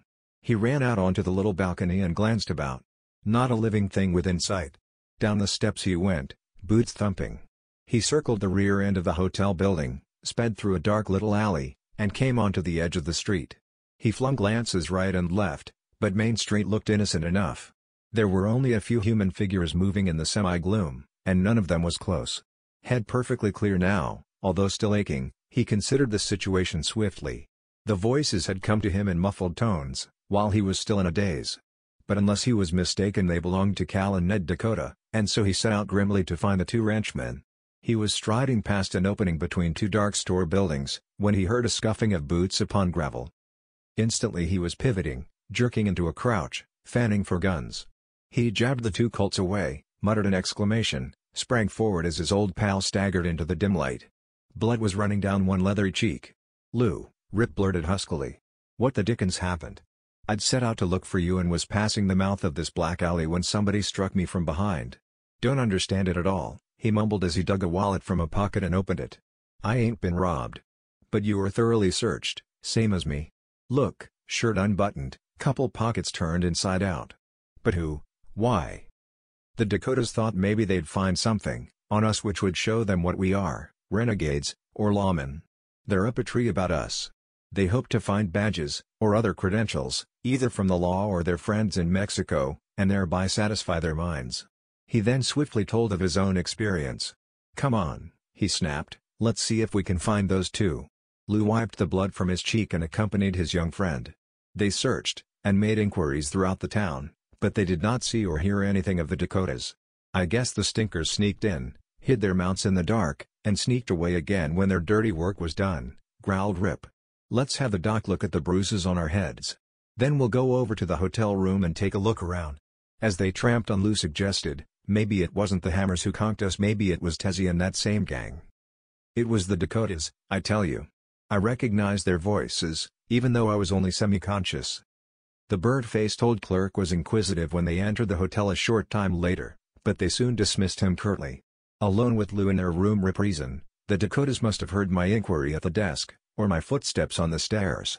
One of them was hiding here, the other in the room opposite. Did you notice its doors open? Hey, look at this!" Lou exclaimed suddenly. He picked up a feather from the floor, handed it to his young friend. Evidently the fella who dropped it has been among the birds lately. It clung to his duds, or maybe fell into a pocket, and during the tussle here it fell to the floor unnoticed.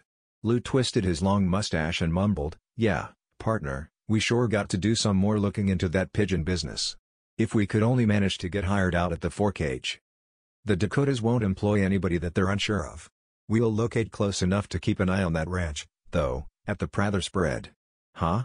But I thought you said the gal refused to hire us, that she has a couple of punchers already, and don't want no more." Rip smiled mysteriously. "They're quitting their jobs." The hawk-faced old cowpoke blinked.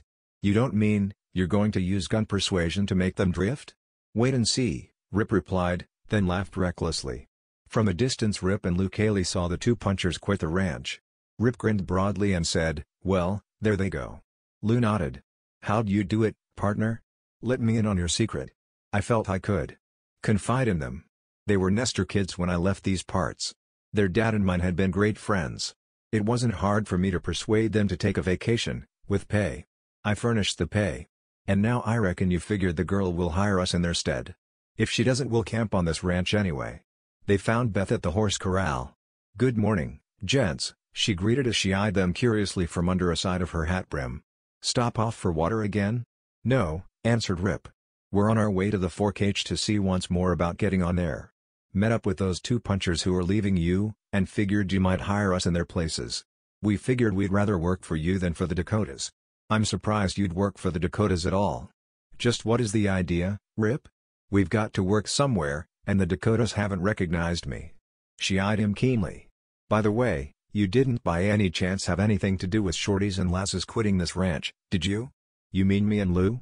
Shucks, how could we? She looked down at her boot toes to keep the two punchers from seeing the twinkle in her eyes. Alright, you're hired. Take the first day sort of getting acquainted with the ranch. As she walked toward the house she was laughing secretly. They had guilt written all over their faces, she told herself. I'll have to give them credit for being ingenious. And so Rip Campbell and Lou Cayley went to work for the Prathers. The Dakotas quickly learned of the fact, for Cal was a frequent visitor there. He told Beth, they're doubtful characters. Keep an eye on them, and tell me if you notice anything off-color. Perhaps he had decided that it was just as well that they were there, where his girl could watch them for him. Rip and Beth often rode range together in the days that followed. He felt that he was irresistibly falling in love with her. She had not altered her aloof, businesslike manner toward him, however, and he told himself bitterly that she must be in love with Cal Dakota. One day came a report from Judge Hugh J. Alberts. Something's up. The Dakotas and Dax Bradwell have been plotting. Once I heard Cal say something about pigeons. He spoke rather loud, and instantly his dad and Bradwell shushed him down. They had met the judge in a restaurant. Now they went to see the sheriff. The lawman suggested, maybe the pigeons are used to carry notes. But why a whole flock of them? Asked Rip. Yeah, that's right, unless the others are sent along just to confuse anybody who might become suspicious. Old Lou Cayley squinted one mild brown eye and said thoughtfully, in my ranger days I learned that smugglers sometimes use mighty ingenious schemes to get their stuff across the border.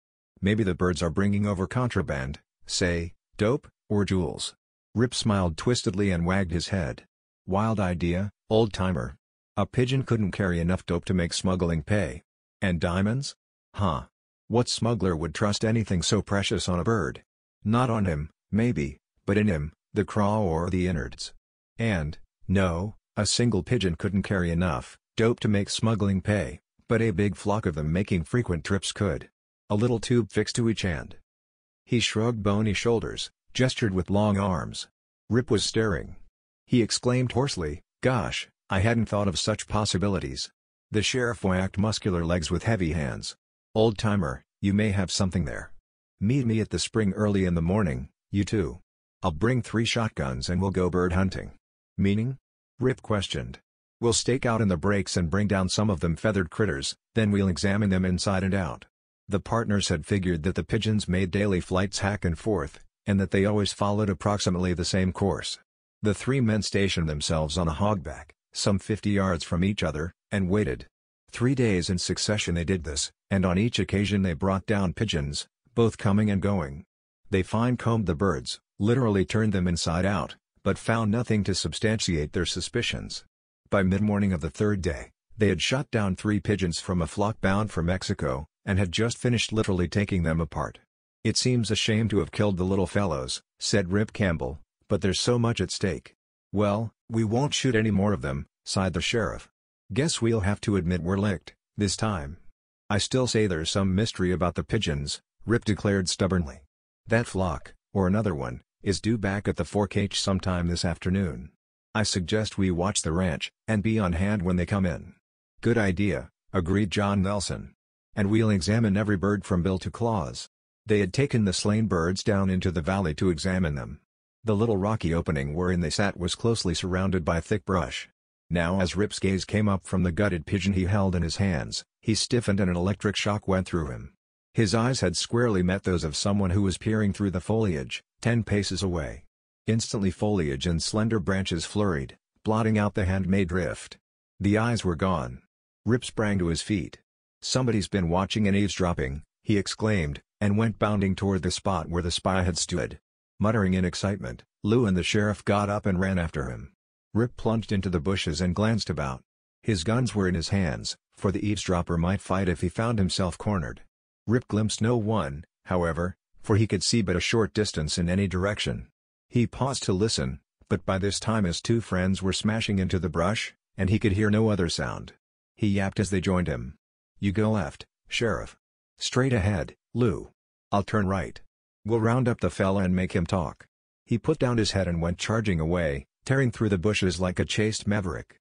Now and then he paused to listen, but he could hear only the sounds created by his 2 comrades. They were calling back and forth to each other occasionally as they smashed through the brush. After a while he came out into a scattered forest of mesquite and scrub cedar. Breathing heavily he stopped once more. No longer could he hear the sounds of his two friends' movements. He was some 200 yards from the spot where the search had been started. He was about to head back, and then he jerked to a halt. A rider had come out of the scrub forest and was flitting over the crest of a barren rise. The next instant the rider had vanished.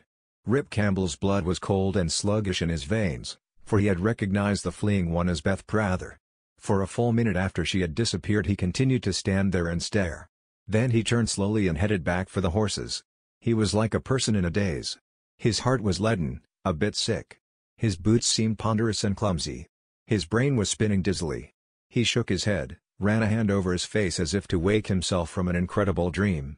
"Beth," he whispered hoarsely. How come she was watching and eavesdropping? Was she acting as a spy for the Dakotas? The thought galled and angered him. Back at the spot where he had seen her peering through the foliage, he found tracks made by her little boots.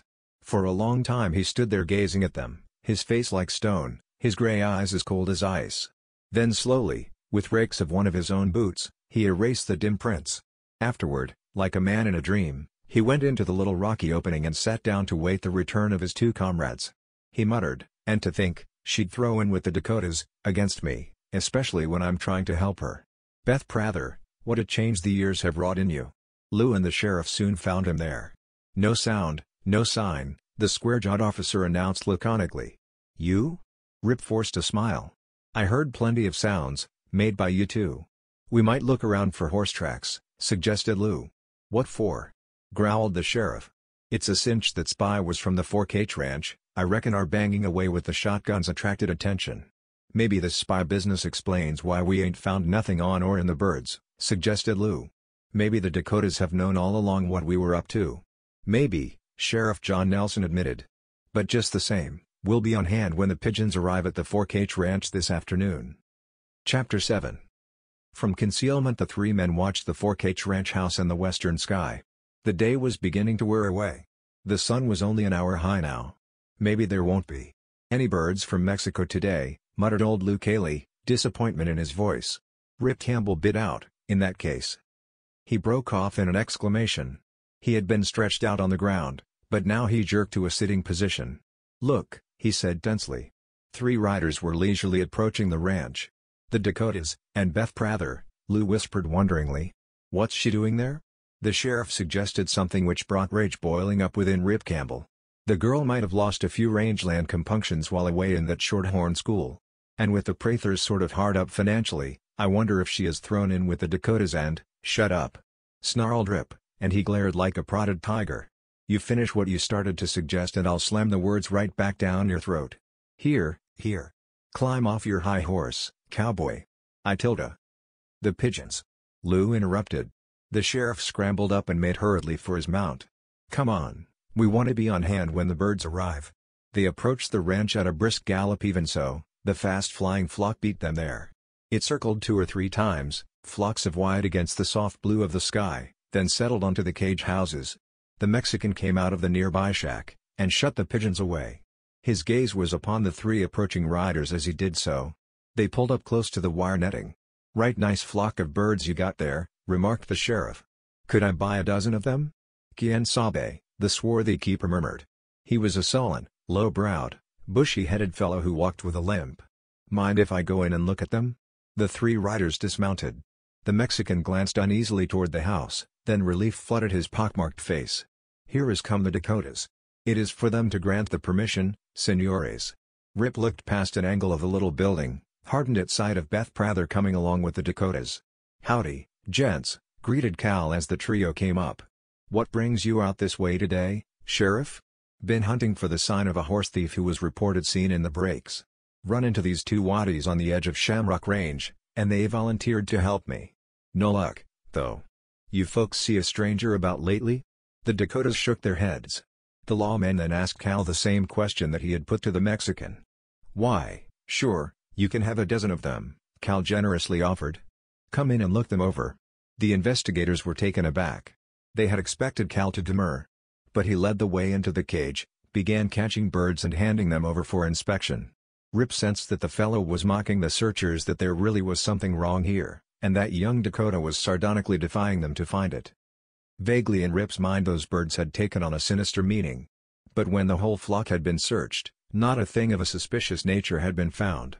Cal Dakota said generously, "Pick out any 12 you want, Sheriff, and I'll pick them up some other time," Nelson interrupted.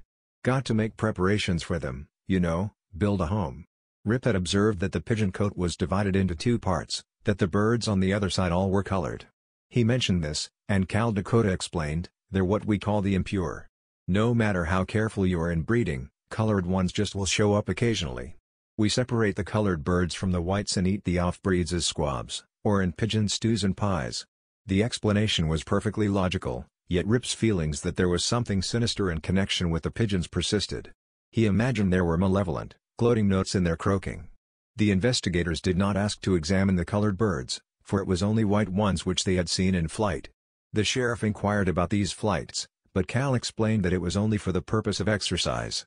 All the time, though, the sardonic light remained in his cold eyes, the ghost of a sneering smile on his lips. Beth Prather's expression was puzzling. Was it faint amusement, calm defiance, or what? She invited the sheriff to have supper at the Cloverleaf 3. "It's but a little out of your way, and Mother will have everything ready by the time we get there." John Nelson readily agreed. As the Dakotas watched the party leave, Cal's face creased in a mocking smile. "Foxy," he murmured softly. "But not foxy enough. They didn't find anything wrong with the birds. They never will. We're too smart for them." And it seemed that inside the cages the restless birds increased their ghoulish croaking. Cal laughed harshly. Ned suggested in a throaty growl, "John Nelson ain't through yet.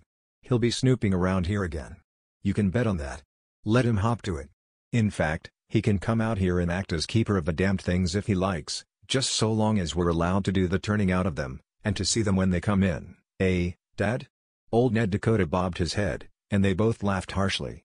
Supper at the Shamrock Ranch had been over an hour ago. The sheriff had hit the trail for Texton. Rip Campbell and Lou Cayley were alone in the little bunkhouse. Lou might just as well have considered that he himself was alone, for Rip hadn't said a word since they had come down from the main house. He had just been sitting there hunched on an edge of his bunk, staring grimly at the floor, smoking cigarette after cigarette. Finally the old ex-ranger said bluntly, "Well, for gosh sakes come on and get it off your chest, cowboy. What's eating you?" Rip was not going to tell him that it was Beth Prather who had spied upon them that day. No one was aware that he knew the identity of the eavesdropper, not even Beth, he thought. The cowboy ground a cigarette butt under a boot sole and said in a hard, deliberate voice, "Lou, I've been thinking. I'm still convinced there's some crooked business in connection with those pigeons. Why would they be so carefully tended, so closely guarded?" Cal Hammer was laughing up his sleeve out there today. He knew we'd come to try to get something on him and his killer dad, and he was daring us to find anything wrong. "Yeah, I got the same impression." There were mocking devils in his eyes as he helped us to examine them birds. "We're going back tonight." "Now?" "Yeah? How come?" Rip Campbell explained in a low, staccato voice. Lou's brown eyes glowed. He slapped his thin, bowed legs and exclaimed, "By gollies, the scheme might work. Come on, let's get going." Rip grinned now. "Yes, and guns might work there at the 4-cage, too. Better not feel so jubilant until we're safely back here at the Shamrock." They put out the light, stole from the bunkhouse, and a short time later were riding quietly away into the night, heading once more for the Dakota Ranch. When they came within sight of the place the main building was lighted, but the rest of the premises was dark. They worked their way down to the edge of the great opening within which the ranch was situated. Rip left his horse concealed in some brush 200 yards from the corral and got up behind Lou. "All right, go ahead, keeping the barn between us and the dwellings down there," Rip said. Riding slowly so that the sound of the hoofbeats wouldn't be noticeable, they reached the huge barn. Rip slid down, went to a corner of the structure, peeped. All seemed very peaceful. He grinned mordantly when he thought of the excitement which would break out soon.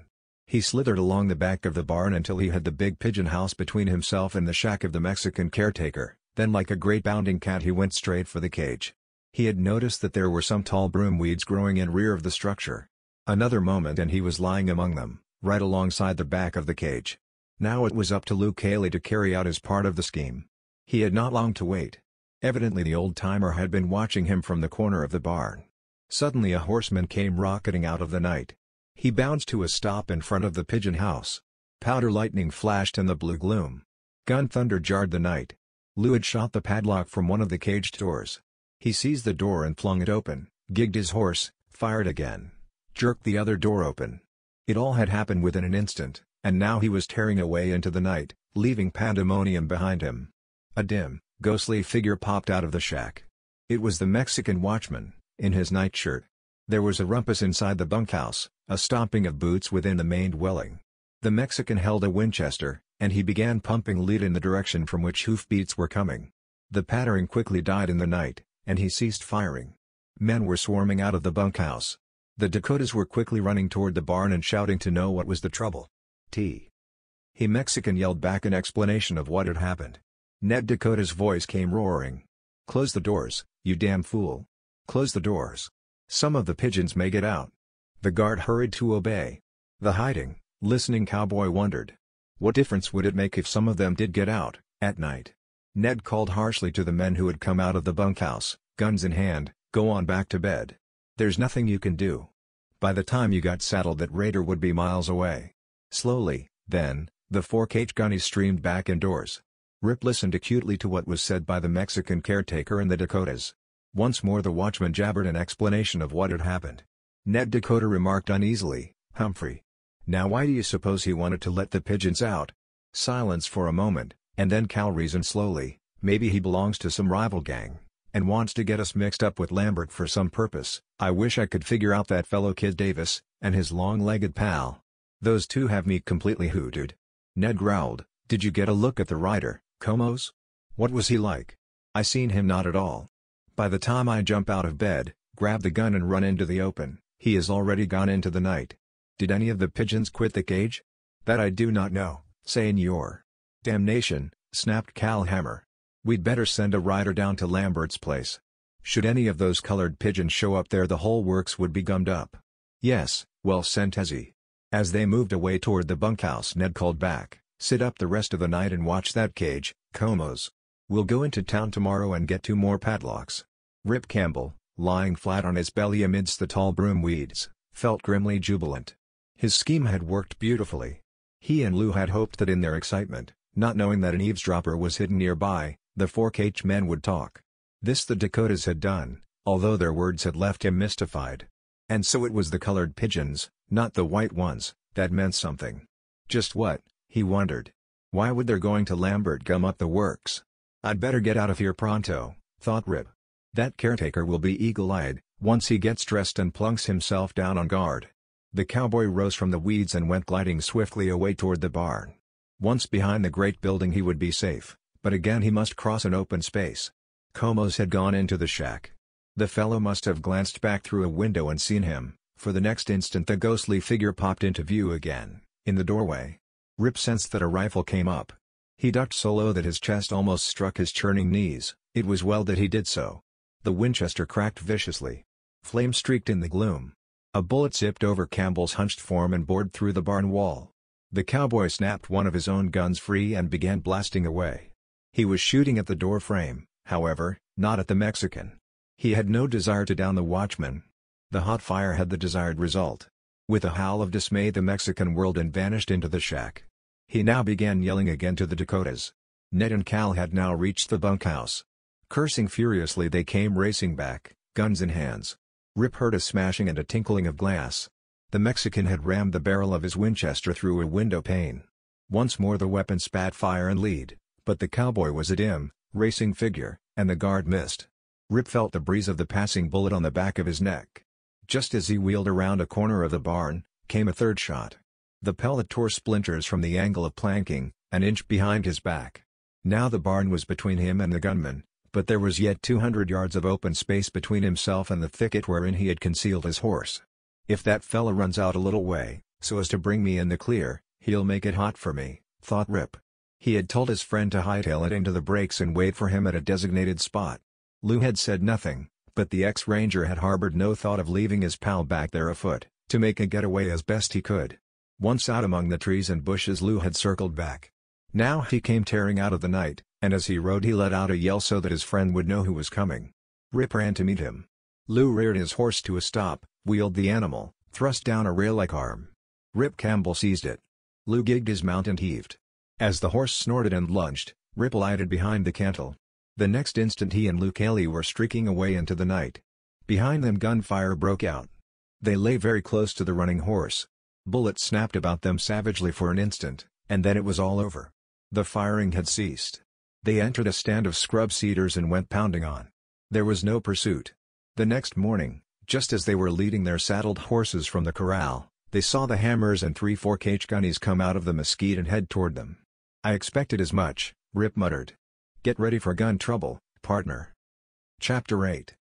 The mounted party came up, deployed into a semicircle, and halted. "Gents," Rip greeted easily. Lou Cayley merely bobbed his head. The visitors said nothing, just stared. After a while Rip Campbell prompted, "Morning. Well, what's on your minds?" Cal Dakota clipped out coldly, "Somebody raided the 4-H last night?" "Yeah. Yeah, tried to set all our pigeons free." His hard blue eyes, the coppery ones of his iron-jawed father, were drilling the two waddies suspiciously. "Humphrey," said Lou. "Must have been somebody with humanitarian ideas." "At least it was someone with ideas," growled Ned Dakota. "There were 2 of the raiders," he said menacingly. "Let's quit whipping the devil around the stump and get down to facts," Rip suggested boldly. "You suspect me and my partner, is that it? If the boot fits, wear her." "But why the heck would we want to turn your pigeons out?" protested Lou. "Yeah, why?" Cal asked flatly. "That's what we want to know."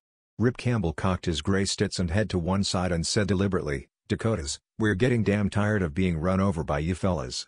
Sunday night you cracked us on our heads, then searched our persons and our effects." The 2 ranchmen looked startled.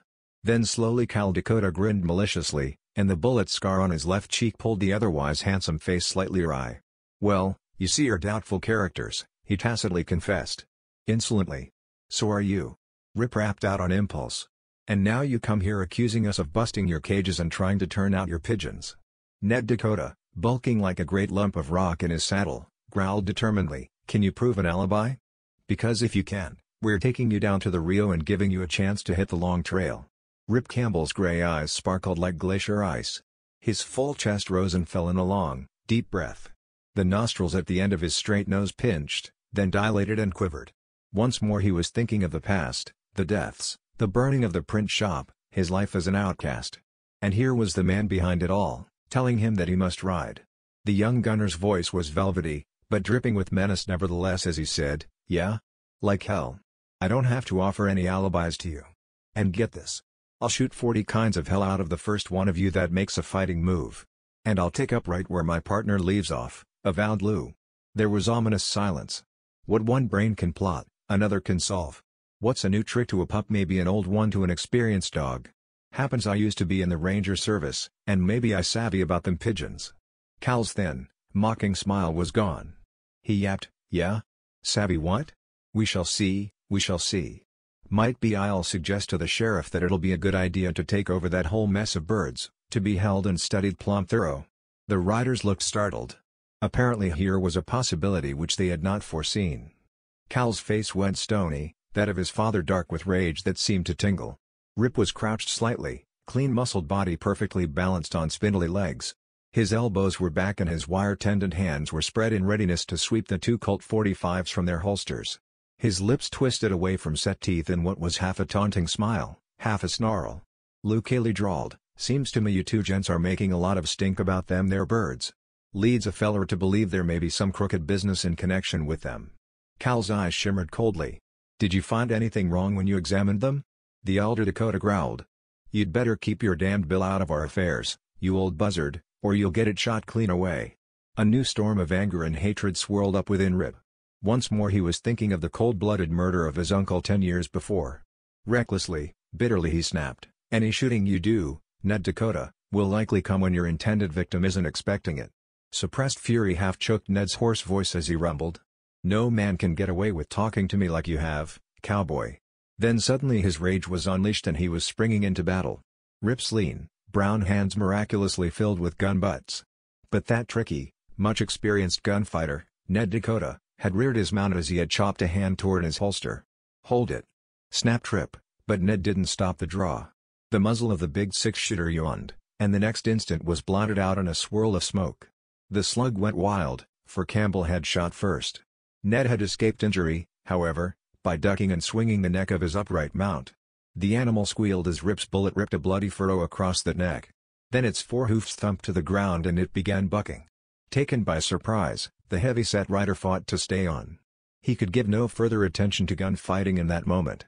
Campbell could easily have drilled him then, but the young gunfighter was not one to shoot a man who was unable to fight back. Cal had stabbed for hardware, too, but Luke Haley's big hog leg already was out. "No you don't," the ex-ranger yelped. "Pull that cutter and I'll drill you." And so Cal's right hand froze on his pistol butt. Rip swung his guns toward the 3 4-H gunnies who had come there with the Dakotas. "That goes for you hombres, too," he snapped. Ned's wounded mount pitched away to a distance of some 40 yards from the corral before he got control of the animal. But the determined owner of the 4-H came charging back, gun ready for action. "Cut down on them, you damned fools," he roared at his gang. "We've got them outnumbered 5-2. Riddle them with hot lead." "No!" screamed Beth Prather's voice. "Wait. Can straighten out this whole thing." She came flying around a bow in the circular fence. Rip hoped to heaven the 4-H men would heed her plea. She would be in great danger should leads start flying again. Guns rested immobile. Men stared hard at her. She halted, looked around a bit wildly for a moment. Then she called huskily to Cal Hammer, "I heard what was said about the raid on the pigeons. What time copyright did it occur?" "About 9:30 last night." "Why?" A forced smile came to her lips. "Then I can furnish an alibi for my 2 punchers. They were up at the ranch house, playing dominoes with Mother and me until 11 o'clock. Rip and Lou stared at the girl in surprise. She did not look at either. Ned Dakota growled, "Will your ma two-time that alibi?" She stiffened, tossed up her smooth chin. The little face was cold, haughty, the dark eyes hot. "I beg your pardon," she said cuttingly. Ned hastened to mumble, "I apologize. I wasn't accusing you of lying. It won't be necessary for you to prove your statement by your mother." Then he gave Rip a black look and added, "But that don't plumb settle the quarrel. That bitter-mouthed young gunny said things that means sace in any man's language. The fight was of your own making," she told him sharply. The girl was now in control both of herself and the situation. "How dare you come here and bring gun trouble to my ranch? If you've got one shred of respect for me, you and Cal, take those gunnies of yours and go home." There was indecisive quiet for a moment, and then Cal Dakota's hard blue eyes turned back to Rip. There was an acrid, sneering smile on the fellow's cold lips. In mock apology he said, "I'm sorry if we've come here and accused innocent people, cowboy. We'll get the guilty parties some other time, maybe." It was mingled warning, regret, and caustic humor. Rip Campbell quietly inclined his head and replied, "Some other time, Dakota," and his tone was prophetic. But his meaning wasn't the same as Cal's. The mounted party reined about underscore and rode away. When it had disappeared into the mesquite, Rip turned once more to Beth Prather. "Why did you do it?" he asked her. She told him calmly, "It was a fib to prevent bloodshed. Even a preacher would countenance such an act." Old Luke Haley chuckled and agreed, "Yeah, I don't reckon anybody in this world or the next could ever blame you for telling a white one like that." "TT was brave and quick-witted of you to dash to our help like that," Rip told her. Tilda with a funny tittle smile she retorted, "Are you sure it was for you?" His mouth flattened. His eyes they came like little swirling pools of smoke. Bitterly the cowboy blurted, "Oh, I see. You were scared to death that me and my partner would pitch a few hot slugs into your boyfriend, huh?" Again the slim form stiffened and the smooth chin went up. The red lips were very tight over small, white teeth. For a few seconds she glared at him, and then said angrily, "I hate you." Wheeling, she went stamping angrily away toward the house. Luke Haley chuckled. Rip's lean jaws were hard for a moment as he gazed somberly at the stiff little back, and then he too burst into a laugh, a crazy sort of laugh. Luke quoted, "When a gal says she hates a feller, says it like Beth did, it's a pretty good sign she likes him a heap." Rip's face went grim again. "'T's not true in her case," he denied curtly. Chapter 9. The 2 punchers rode into town again that night. Judge Hugh J. Alberts found excuse to quit his job long enough to meet secretly and talk with them. "There's still plotting going on between the Dakotas and Dax Bradwell," he confided. "This time they conferred in Dax's private office, though, and so I have no idea what the talk was about. They thanked him for the information, asked him to continue keeping ears and eyes open. Then they went to see the sheriff." The rock-jawed lawman wagged his big head worriedly when they had told of the raid on the pigeon coops, and the ruckus at the Cloverleaf. "I'm sorry you had gun trouble with them," he said. "That'll make the wolves all the harder to trap. And the pigeons, well, at least we know now there's something mysterious in connection with them." "I wonder what?"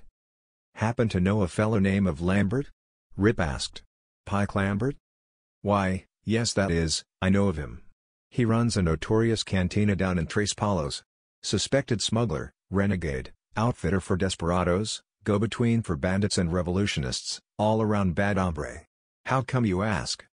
Rip explained. The sheriff frowned and stroked his blunt chin. And so he's the power on the other end of the line, huh? And colored pigeons. I wonder what the Sam Hill. Guess I'll mosey out to the fork and have another look at them birds right soon. Colored pigeons. But it has always been the white ones we've seen in the air. Yeah, that's what gets me, Campbell sighed. Lambert's dive, on the other side. Mile per hour. Wish I was free to go over there and investigate, but I can't. My badge won't permit. Well, I don't wear a star, and I'm going, snapped Rip Campbell. The heavy-jawed sheriff gazed at him for a long time in silence. The astute lawman realized that it would be useless for him to argue against the plan, and so he merely warned, "Be mighty careful, cowboy. If they get hep to you, your life won't be worth shucks. I won't go prodding openly into a hornet's nest." A short time later the two waddies left by way of the rear door, the same way they had entered. They circled to their horses, mounted, and rode quietly away into the night. The hands at the Shamrock ate at the family table. Rip and his pal did not see Beth Prather at breakfast the next morning. She had decided to take a ride in the refreshing coolness which preceded sunup. Mrs. Prather told them. Rip stared hard at the frail little woman, but she looked guileless. If there were some deep purpose behind the girl's unusually early morning ride, Mrs. Prather apparently knew nothing about it. Rip was just a little puzzled that Beth had made no mention of the raid on the Fork-H pigeon house. He had expected that she would ask many questions in that direction. He and Lou performed routine duties until mid-afternoon, and then Rip said, "Well, I'll start moseying toward the Rio Grande. I aim to reach Lambert's cantina about dusk. I'd like to have a look at his pigeons by daylight." Lou spat tobacco juice aside, squinted one eye toward the sun and replied, "Yeah, I reckon we better be getting along." "We? Sure, you didn't think for a minute I was going to let you enjoy all the fun alone?" "Shucks, no, I'm trotting right along. With you." "But what about the women? They shouldn't be left at the ranch. Unprotected. You should stay in the bunkhouse and sort of guard." "They won't be to home." Beth was absent from the table again at noontime, as you maybe noticed. He said the last 4 words sarcastically. "After you'd stomped out, though, she come in and told me that her and Miss Prather were spending the night with friends in town. She said that it would be up to us to fix our own supper tonight, and breakfast in the morning. So I'm going with you." Rip grinned, gave the lanky ex-ranger a good-natured poke in the ribs with a rock-hard fist. "All right, you danged old maverick, come on. We'll have that supper in Tres Palos." They were riding leisurely along through the breaks, when of a sudden old Lou Cayley remarked, "They're there again." Rip glanced up, his eyes followed his pal's line of gaze. A flock of pigeons were coming out of Mexico, winging their way toward the Fork-H ranch. "Yep, and they're all white, you'll notice. That's what gets me. From what I heard the other night, the Dakotas are concerned only about the colored ones. We've never yet seen one of them in flight." It's right puzzlin'. But like most puzzles, I reckon she'll be plumb simple when we solve her. Maybe we'll find the solution at the other end of the bird trail. Maybe we'll find a lot of things." The sun was low as they splashed their bronzes across the broad, shallow ford. Small, golden sprays and showers played about the legs of their waiting horses. And then they climbed a wide stretch of mellow sand, followed a winding trail that led through the chaparral. It was dusk when they entered the adobe pueblo of Tres Palos. The whole place lay in somnolent apathy. A few ponies and burros dozed at hitch racks, chickens wandered about, picking now and then. A few lean pigs foraged along the dirty street. Peons dozed against walls and in doorways. The only sign of animation was in the form of a flock of dirty, half-naked children who were playing hide-and-seek among the shacks and store buildings. "Looks harmless enough," observed Lou. Rip replied acridly, "Yeah, so does a sleeping tiger, until he's prodded. These sleepy, lazy pueblos can become roaring, blasting hellholes within an instant, partner." Lou chuckled, "Don't I know it? I ain't exactly a greenhorn on the border, you know. Fact, I was riding the line when you was sucking your thumb and saying goo-goo." Rip gave him a withering look, and they rode on. They did not ask for directions to Lambert's cantina. They did not want to show themselves to be total strangers in Tres Palos. But when they had traversed the entire extent of the main street without seeing a sign which would identify the place, Rip said to his friend, Humphrey, "Looks like we might have to ask somebody, after all. Look, maybe that's her over there." Lou pointed to a big, square, two-story adobe building which stood within a grove of giant cottonwoods. Rip Campbell leaned forward in his saddle and peered intently. He had the eyes of a hawk, and soon he announced, "Yeah, that's it. I can make out some of the big letters painted across its face." A lazy-looking gringo was sitting humped in the doorway, smoking a cigarette as they approached. He got up, stretched, and stepped out of sight into the building. But despite the show of sluggish indifference he had put on, the partners knew that he had gone to give news of the approach of two strangers. They found only a few people within the place. In the back part of the great room was a lunch counter. They had drinks, then went and ordered ham and eggs, and potatoes, from a dagger-eyed highly painted señorita. They asked to be allowed to wash up. A slovenly, seemingly speechless dishwasher conducted them to a back room, just as Rip had hoped would happen. The fellow motioned to washpans, soap, a bucket of water and a dirty towel. They fell to, lathering, scrubbing, snorting. Through suds and a dingy window Rip Campbell saw a pigeon house, like the one at the Fork-H Ranch. He also saw that it was guarded by a Mexican who sat in a nearby doorway. He cleaned his glowing face of lather and looked around. The dishwasher was gone. Rip whispered to Lou, "No chance to examine the birds by daylight. After night, though, we'll take care of that watchman, then have a look-see inside the coop." "I hope we don't stop too much lead while doing it," muttered Lou. The food was very good. The two cowboys ate slowly, despite their wolfish appetites, for they had a good deal of time to kill. A chunky man with nearly white eyes, a blonde mustache, and a forced smile came and asked them if everything was all right. They assured him that it was. He introduced himself, Pike Lambert, proprietor of the place, and his pale eyes drilled the two waddies interrogatively. They merely nodded, and ate on. Lambert sat down and pretended to be sociable, grinning, asking seemingly casual questions. They realized, however, that he was trying to get a line on two men whom his experienced eyes had spotted as lead slingers. Rip did all the answering. His innuendo and ambiguous replies left Pike Lambert baffled, just as had been the case with the Dakotas when they first had interrogated the cowboy. Darkness came, and the two waddies quietly left the dive. They circled and came up to the pigeon house. Just as they had expected would happen, the guard immediately appeared. He held a rifle and he challenged them sharply. Rip approached the fellow casually. "It's all right," he said. "We're in the know. You're supposed to let the colored pigeons go tonight." "Huh? At night? The boss say so?" He eyed them more closely. "Who are you, anyway? I no see you before. I call the boss. I." Rip was close now, and like a bobbeat he sprang. His left hand knocked the rifle aside. His right drew a six-shooter. "Not a cheap out of you, hombre, or I'll have to shoot. Let go the Winchester." The fellow tried to jerk the rifle away, and his mouth opened to voice a cry for help. Rip hit out with his gun. The Mexican slumped. They bound and gagged him with neckerchiefs, then hurried into the pigeon house. Rip tore a piece of lathing from a wall and made a torch. Dangerous business. Anyone passing that would surely have seen the light. As luck would have it, though, the two waddies made a complete inspection of the two-room pigeon house. In peace. Not a thing out of the way did they find.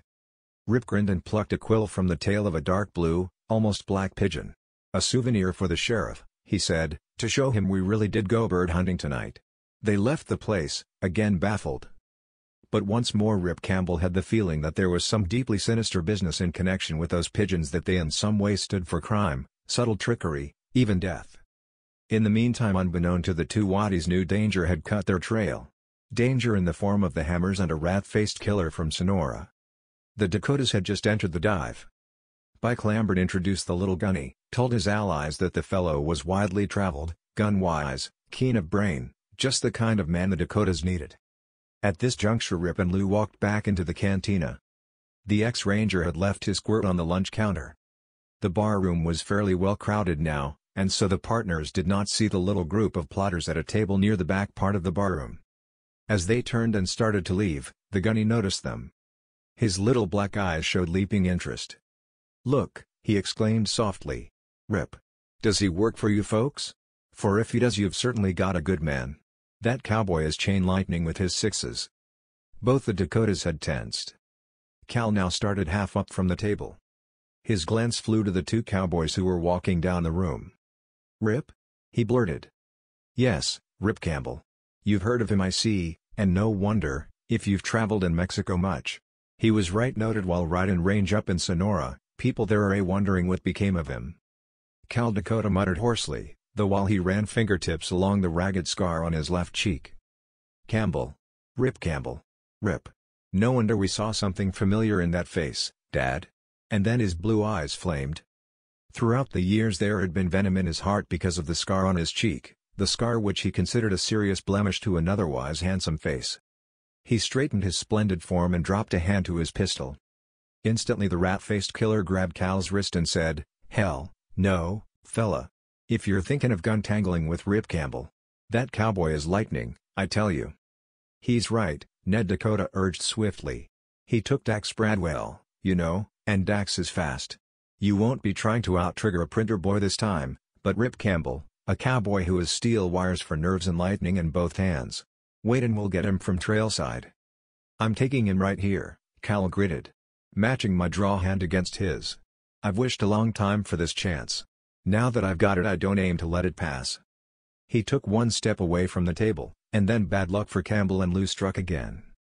The pigeon guard had regained consciousness, managed to free himself from his insecure bindings, and now he came hurrying into the cantina, a rifle in his hands. "Senor Quincy!" he cried. "They knock me cold, then go into the Pegan house." There were snarled ejaculations, for every man in the dive at the moment was an ally of the Dakota Lambert crime organization. Reaching for hardware, gunnies came up from tables. Pike Lambert was cursing softly. The rifleman, still a little goofy from the blow he had suffered, pitched his Winchester to his shoulder and fired. Rip Campbell heard a pig in his hat crown. Felt a bullet wing through his hair. It flew on and bored a hole through a wall. The attack coming so suddenly had caught him and Lou unprepared. Both seasoned adventurers, they were quick to act in the emergency, however. Their guns flew into their hands. They both fired, then whirled, ran to the lunch counter, vaulted over it, ducked, went pounding through the back door. In the barroom two gunnies were moaning now, one nursing a wounded shoulder, the other a bleeding hand. In the excitement of the moment the whole gang in the barroom surged impulsively after the two waddies, given no thought to the fact that the cowboys' horses were out front. This was a break for Rip and Lou. They ran around the building, hastily got into leather, and went streaking away. But a mounted band was quickly on their tails. Guns began popping and lead whistled about them. They did not return the fire, but gave all their attention to hard riding. Anxiously their eyes watched the course of the Rio Grande. Would they make it? Once more they looked behind. "Some of them are catching up with us," muttered Lou. "Naturally a few of the cayuses in that bunch are faster than ours. Shall we hole up and make a fight of it? What chance would we have against so many? No, we must keep hightailing, and hope." "Okay, partner, but I think they'll catch us. The river won't stop them." Chapter 10. The Rio Grande came out of the night, a broad streak of silver. The two cowboys hit the water at full speed, and this time it was silver spray which flew. Bullets made small, chugging sounds all about them. Rip and Lou were returning the fire now. Before, the shooting of the pursuers had been wild, for accurate six-gunning cannot be done from running horses at night from any considerable distance. Now, though, it was hot and dangerous. "Looks like we ain't going to outride them, partner," said Lou. "Let's hole up on the other bank and try to fight them back while they're in the river." At that instant rifle fire broke out on the east shore. It came from a flank, and it sent horses dropping and floundering into the stream. "Friends!" whooped Lou. "Thank gosh! I wonder who it can be." "Sheriff John Nelson and a deputy, maybe." Nelson said he'd like to help out in tonight's investigation but that his badge wouldn't permit him to cross the river. Riders were piling up back there in the Rio Grande. Oaths, shouts of rage, a terrific sloshing and splashing, gunfire, the night was a bedlam. During that moment of surprise and confusion the two waddies tore out of the stream, up a sandbank, and into the chaparral. Immediately the shooting ceased. "Evidently the stinkers are hightailing it back," muttered Lou Cayley. "Nice of our unknown friends not to keep pouring lead into them while they're exposed out there." They swung around through the brush and made toward the spot from which the rifle fire had come. They reared their mounts to a halt as two men with Winchesters in their hands stepped suddenly out of a nest of snaggled rocks and confronted them. Rip Campbell called cheerfully, "John Nelson and Judge Alberts. Gosh, are we glad to see you two gents. Lambert's gang likely would have got us if you hadn't started cracking down. We had an idea you might need help, so we moseyed down this way," growled the sheriff. "What happened over there?" Rip told him. The lawman muttered, more pigeons. There's something in connection with them, but for the life of me I can't imagine what it is. I went out to the 4-H and examined those colored birds today, but found no clue to the mystery. I got the idea that Cal Dakota was mocking me all the time while he was showing me the birds. We'll keep on investigating until we get to the bottom of the whole thing, Rip declared. It'll be harder from now on, more dangerous for you, since the Dakotas know your real identity. You'd better watch your step, cowboy. I'll warn them that if they jump you, or lay a trap for you. Don't worry about me. I can take care of myself. No man can take care of himself if he rides into an ambush such as that gang might lay. Yeah, I'll warn them. It still was quite early in the night, so Rip and Lou rode into Tejas with Nelson and the judge. Alberts turned his mount over to the sheriff and slipped away to the Crazy Horse Saloon, there to take up his regular post at the card table. Rip accompanied Nelson to the town stable, so as to have a few last words with him while the sheriff was putting up his own and the judge's mounts. Lou had stopped off at a pool hall, and had said that he would wait for Rip there. The two men parted company a short time later, John Nelson heading for his office, Rip Campbell moseying thoughtfully along the street, smoking a cigarette. But this time his mood was not one of abstraction. Remembering attacks upon him in that town, he was very alert. The public didn't know that it was a gang led by Tezzy who had beaten him up one night, that it was the Dakotas who had slugged him in the hotel room. But after tonight, all the black kittens will be out of the bag at one and the same time, he thought. He arrived opposite the Crazy Horse Saloon and stopped. Sounds of bawdy revelry were coming from over there. He saw a tall, straight shadow moving along beneath the porch awnings. It turned in at the saloon, pushed the batwing doors apart. Rip had just a glimpse of Dax Bradwell, and then the man disappeared. The cowboy took a long pull at his cigarette, sent smoke trickling through his nose. A hard, thin smile formed little crinkles at the corners of his eyes and his mouth. His right hand strayed into the inside pocket of his brush jacket and fingered the quill which he had plucked from a pigeon's tail, over on the other side of the line. He had forgotten to give that little souvenir of adventure to John Nelson. Now, acting upon a reckless impulse, he headed straight across the street and toward the double doors of Dax Bradwell's dive, a place which he knew was very dangerous for him. Rip Campbell stepped slowly into the place, pushed back his Stetson, and stood with thumbs hooked in the waistband of his Levi's. As men noticed him, a stunned hush swiftly settled over the room. The Crazy Horse was supposed to be a forbidden place for him, since his fistic encounter with the gambler on the first day of his arrival in Tejas. Naturally, now, his coming there portended excitement. Even Judge Hugh J. Alberts had ceased to move. Rip saw a question in the man's eyes. The cowboy did not attempt to answer it with his own. He looked toward the bar. Dax Bradwell, immaculate as ever, was standing behind it and between two white-coated tenders. He had frozen in the act of taking a drink. Rip's cold eyes flickered, and with a mere ghost of a smile on his thin lips he went slowly to the rail, leaned easily on it and looked into Bradwell's thin face.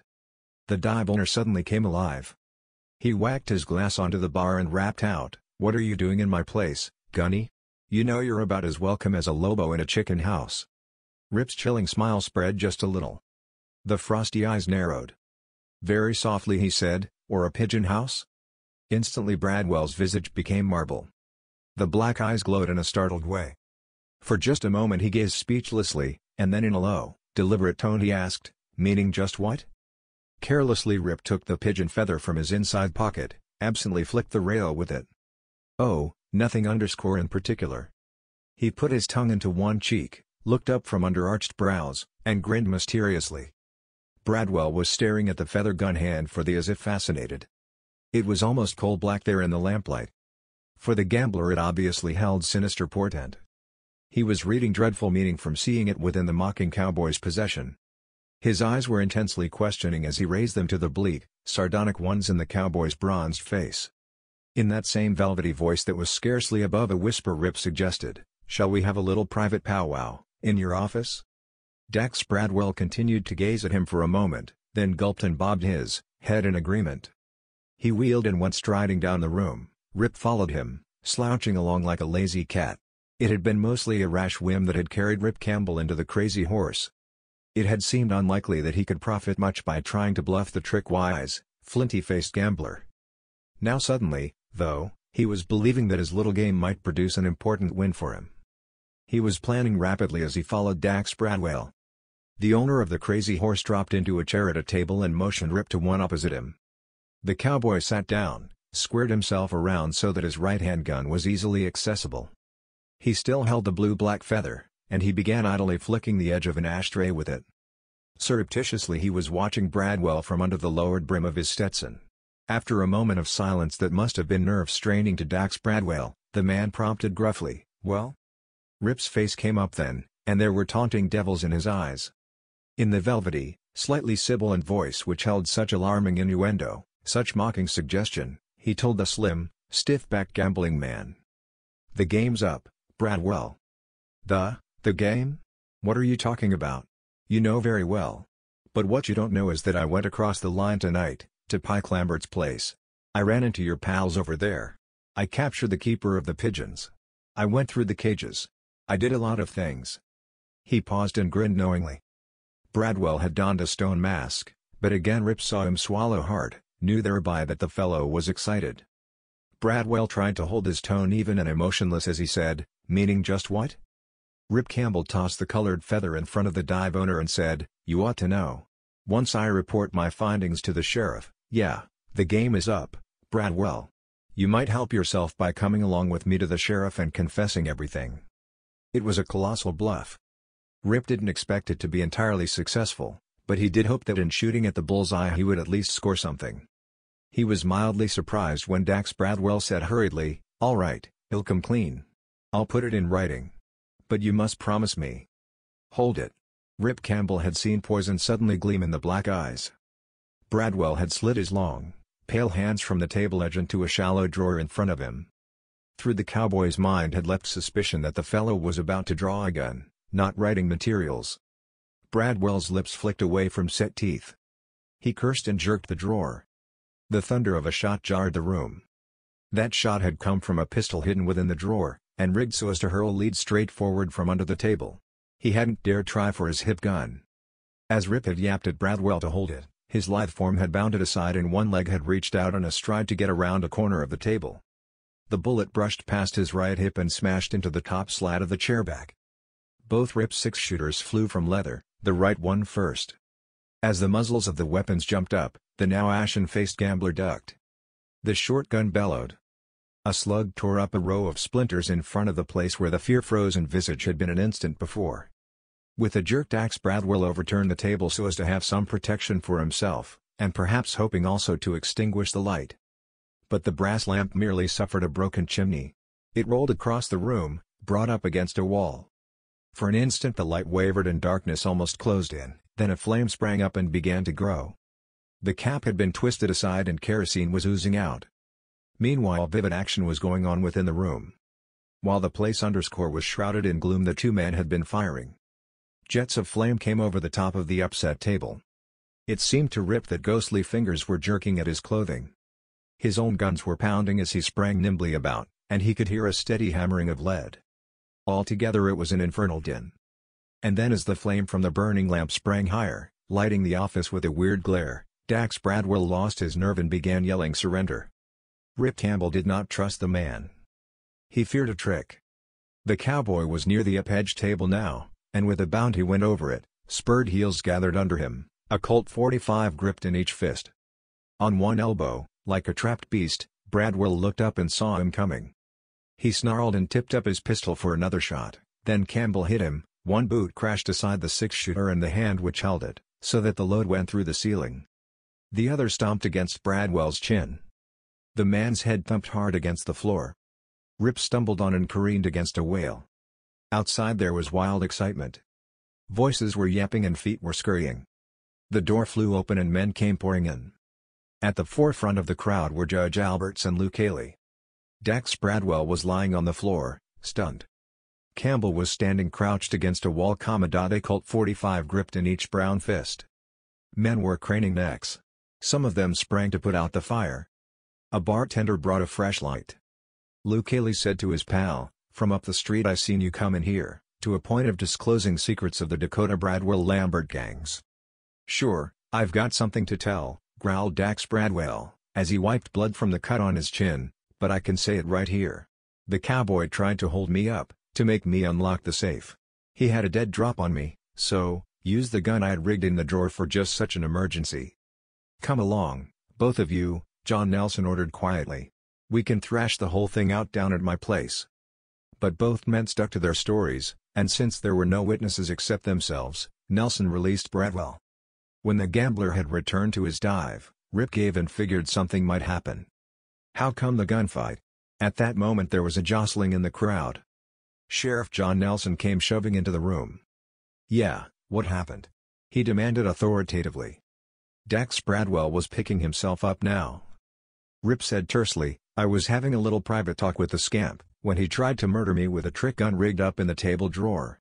Better bring him along to your office, Sheriff. I think he has something he wants to tell you." The cowboy quickly saw his hope in that direction go glimmering. He found that he had not bluffed the man, the law, and all the facts in the case.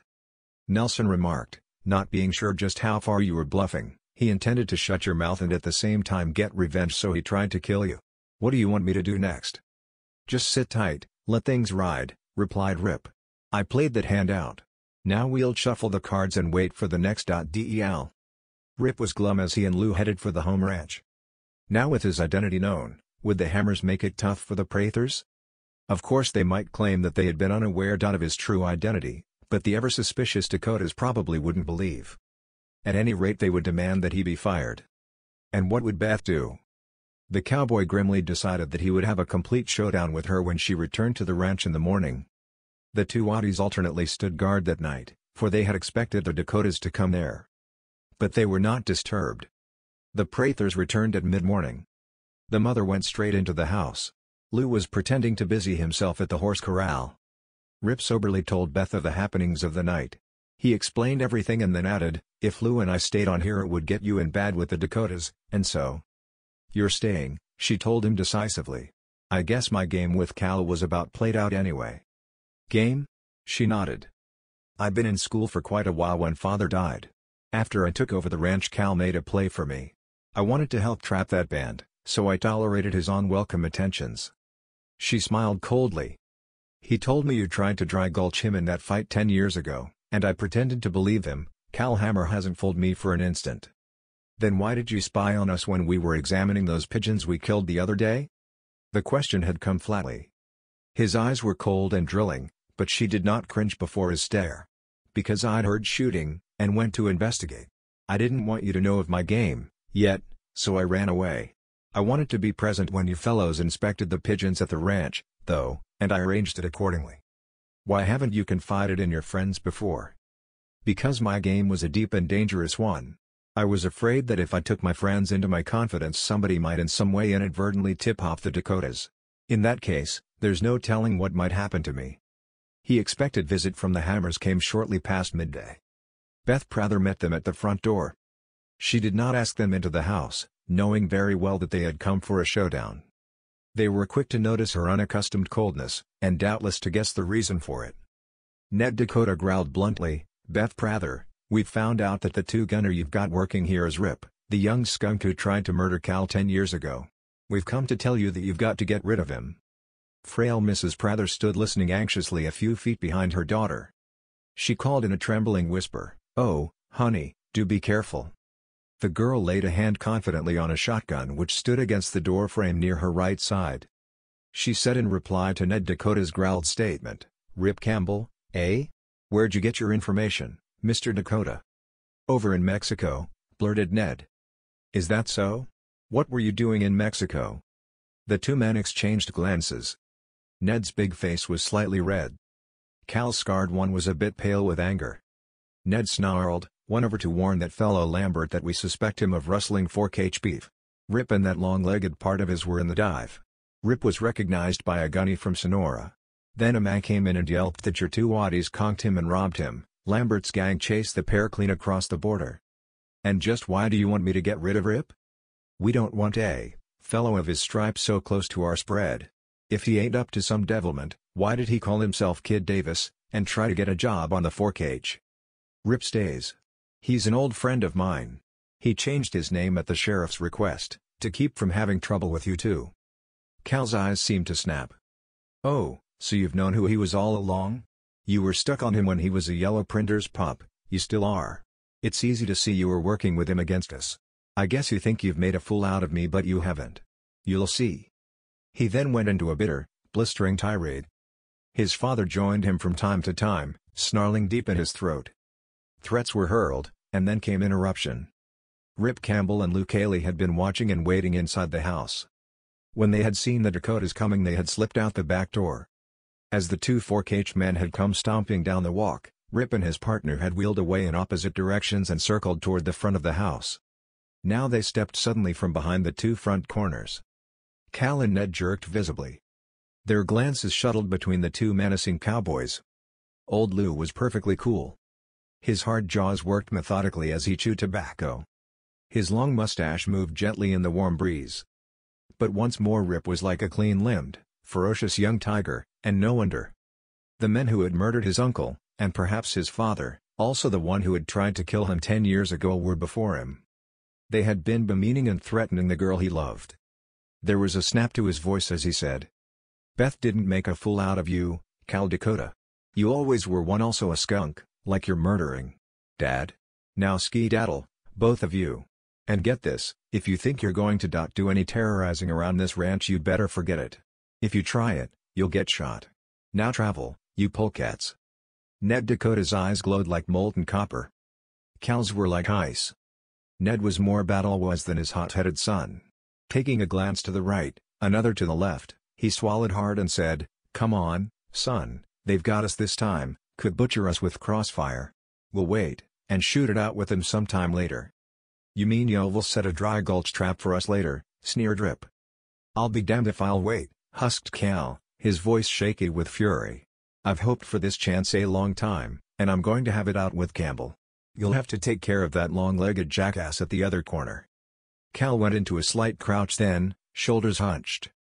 The scar across his cheek was a livid gash.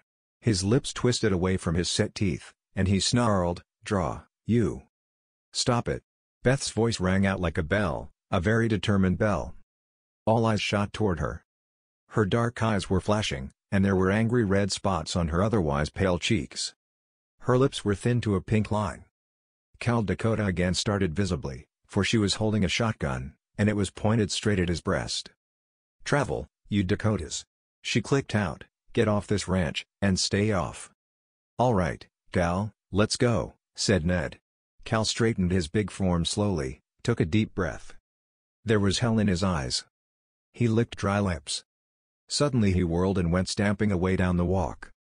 Ned followed him. They flung themselves astride leather. Cal fairly shouted, "You'll regret this day, Beth Prather. And as for you two hairpins, it's war between us from now on." He whirled his mount then, and went riding furiously away. With him rode his rock rag of a dad. Chapter 11.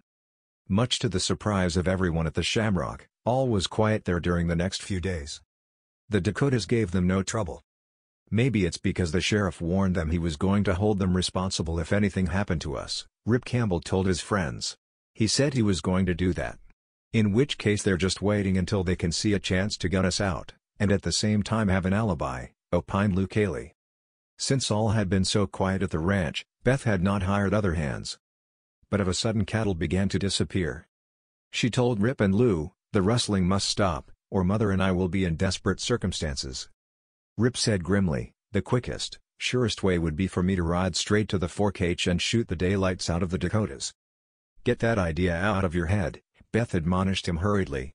"They probably hope you'll try just that, so they can kill you and have an out. We have no absolute proof of their guilt, you know." It proved to be good advice. The very next day Rip and Lou found the missing cattle grazing peacefully within a hidden valley. A fallen tree had closed the single narrow entrance. The cowboys found upon inspection that dynamite had caused the tree's fall. "Foxy scheme," growled Lou. Knowing they'd be suspected immediately, the Dakotas didn't dare steal the herd, so they just penned the cows here. The purpose was tuply, to worry Beth, and to bring us ranting to their spread, where they could kill us and then claim self-defense. They pulled the tree away with their lasso ropes, then rode in and hazed the cattle out. Beth was both delighted and worried when she heard the news. "You see how cunning they are. We must be very careful." Next morning, while he and his partner were riding range, Rip made a startling discovery. He jabbed out a finger and barked, "Look! The colored pigeons in flight, at last. Some of them, at least," muttered Lou. "About half the flock is white, the rest colored.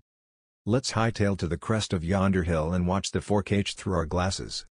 Rip raked his mount with the rowels. The two cowboys witnessed a strange happening. A man popped out of the shack which was near the wire netting. He ran to the cages, peered at the newly arrived birds, then wheeled and went running toward the house. He disappeared indoors, only to come out a moment later, followed by a second man. Rip muttered, "That other Jasper is Ned Dakota, judging by his bulk." The two hurried down to the cages, and now they stared for a moment. Slowly they turned, stood talking for a while. Finally Ned went striding toward the house. The guard disappeared into the shack. "Humphrey," mumbled Rip. "They seemed right excited about the birds. And yet, all they did was look at them through the netting. Didn't even lay a hand on any of them." "She's a humdinger of a mystery," declared Lou. They watched the ranch until noontime, saw riders come in off the range and troop away to the cook shack. When the gang emerged from the midday meal, the whole ranch became a scene of hustling activity. Some of the men went immediately to the horse corral, saddled up, and rode away toward Tejas. Others disappeared into the bunkhouse, no doubt to dude up a little before hitting the trail. But when they did ride, they underscore two headed toward town. And still no one had handled a single one of the pigeons. It's evident the birds didn't bring nothing on them, since they weren't touched.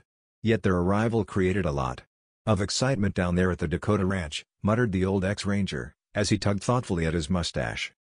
"What the heck does it mean?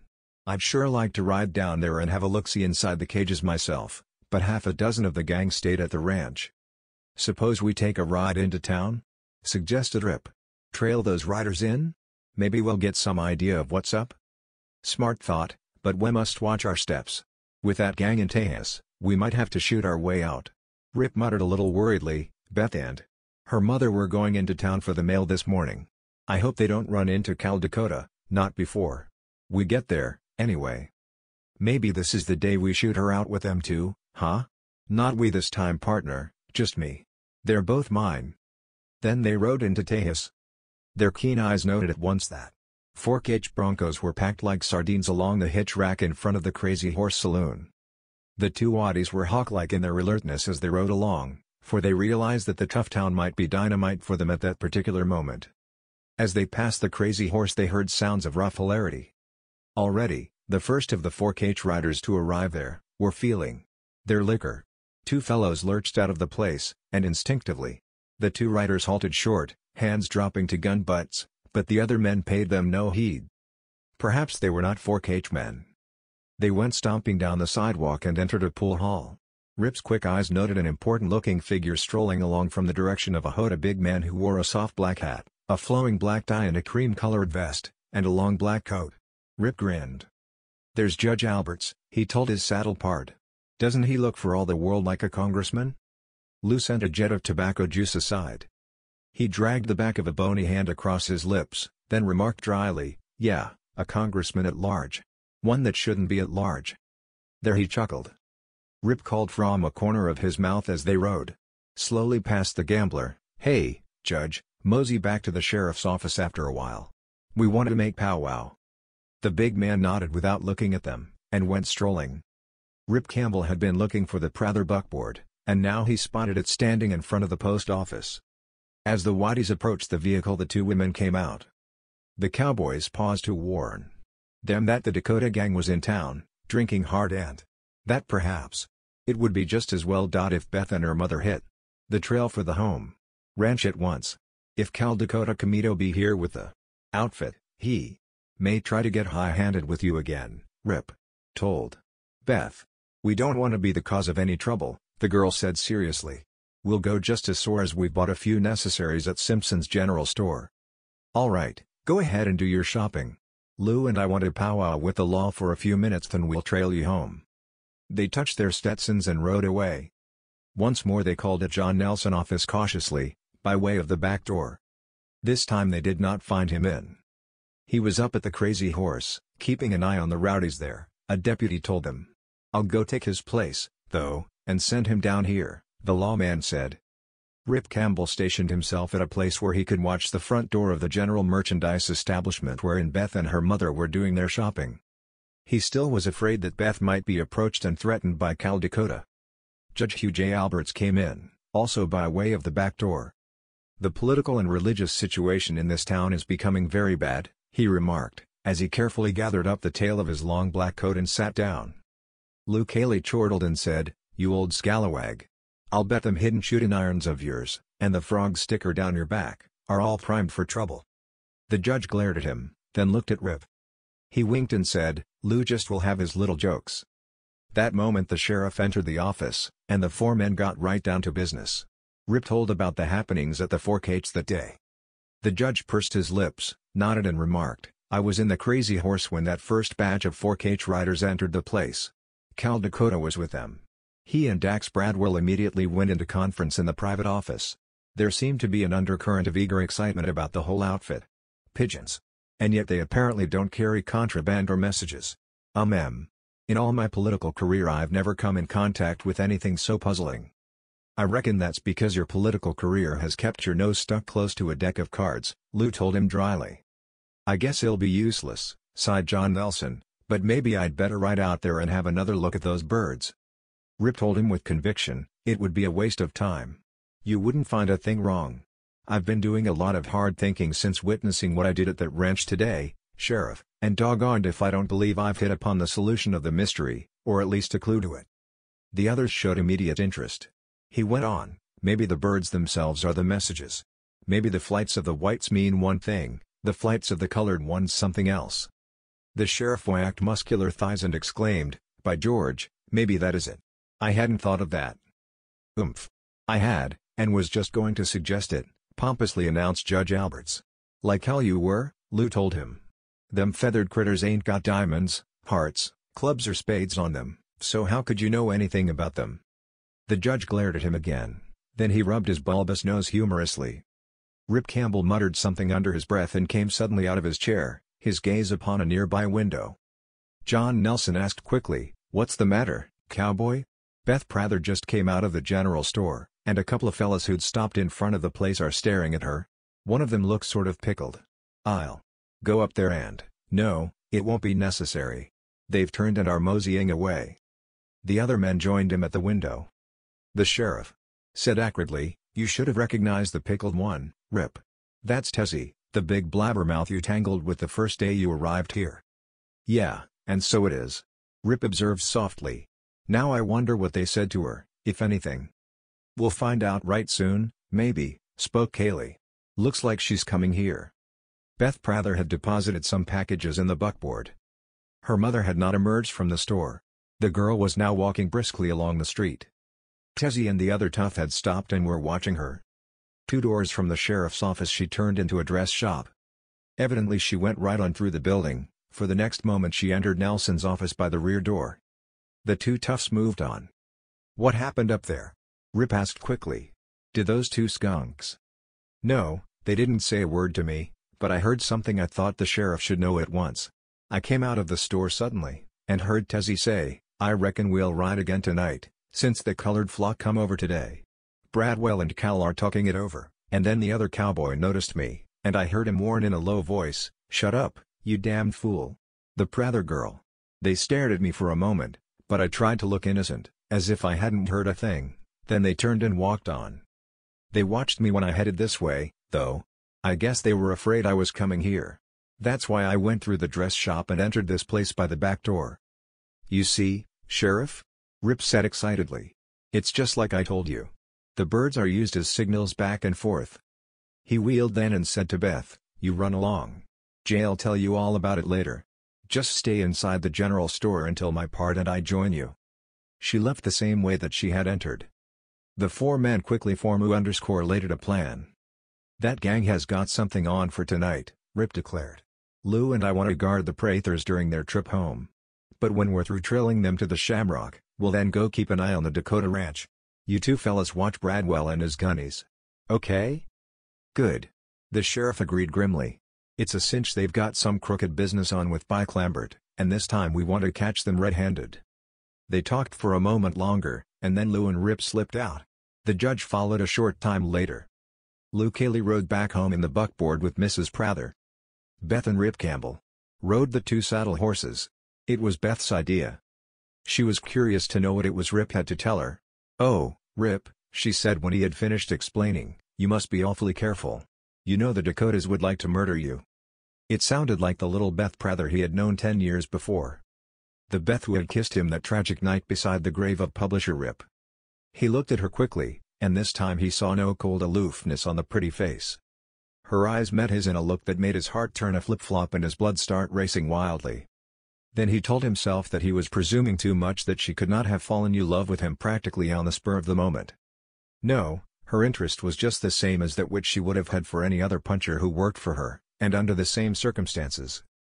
Doubtless she would have said the same thing to Lou Cayley, had she been with Lou, instead of Rip. "We'll be careful," he said. She had gone into town dressed in Stetson, silk blouse, riding breeches and boots. Now she studied him from under a side of the hat as they rode along, studied his face the while he looked straight ahead. It was hard, that deeply tanned face, but there was stamped upon it character, forcefulness, and unflinching courage. He kept the firm chin well up, and sat his saddle in a way to command attention. "Rip," she spoke softly after a while, "I've wondered a lot about you, wondered just what you had become during the years that you were away. Just what is this fellow Rip? Suppose you tell me all about yourself?" He gave her another intent look, and again there was a sweet gentleness about her that made this pulse race. Then he told her about his life in Mexico. When he had finished she said quietly, "You're a great man, Rip Campbell, greater than you perhaps know. Most men in your boots would have come back here and killed the Dakotas forthwith, but that would have been wrong. You loaned your marvelous gun skill and your shrewd experience to the sheriff, to get that whole gang in a lawful way. That was right." He said nothing. She changed the subject, then. Upon arrival at the ranch the two women immediately fixed something to eat. Old Lou Cayley told them, "Well, ladies, this will be one night you won't need to worry none about this place being maybe raided. The whole gang of them will be off on some crooked business down on the Rio." "That's right," agreed Rip. "Besides, we'll be watching them. We'll keep ourselves between them and this place all the time, so that even should any of them decide to come here we would arrive ahead of them. The sheriff will be watching those now in town." Heavily armed, the partners headed for the Fork H Ranch. When they came within sight of the place they saw little signs of activity. As the day closed they worked their way closer and closer, until at last they were within 200 yards of the main building. Their horses well concealed there, they got down and hunkered.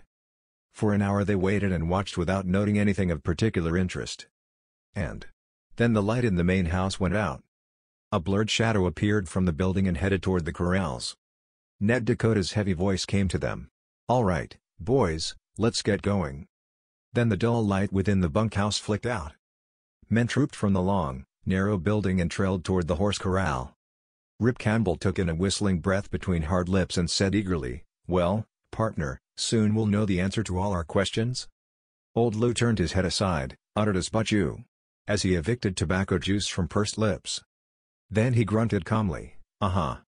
Soon a party of 6 men was riding away into the gloom, and every man was leading an extra horse. "Now what the heck does that mean?" wondered Rip.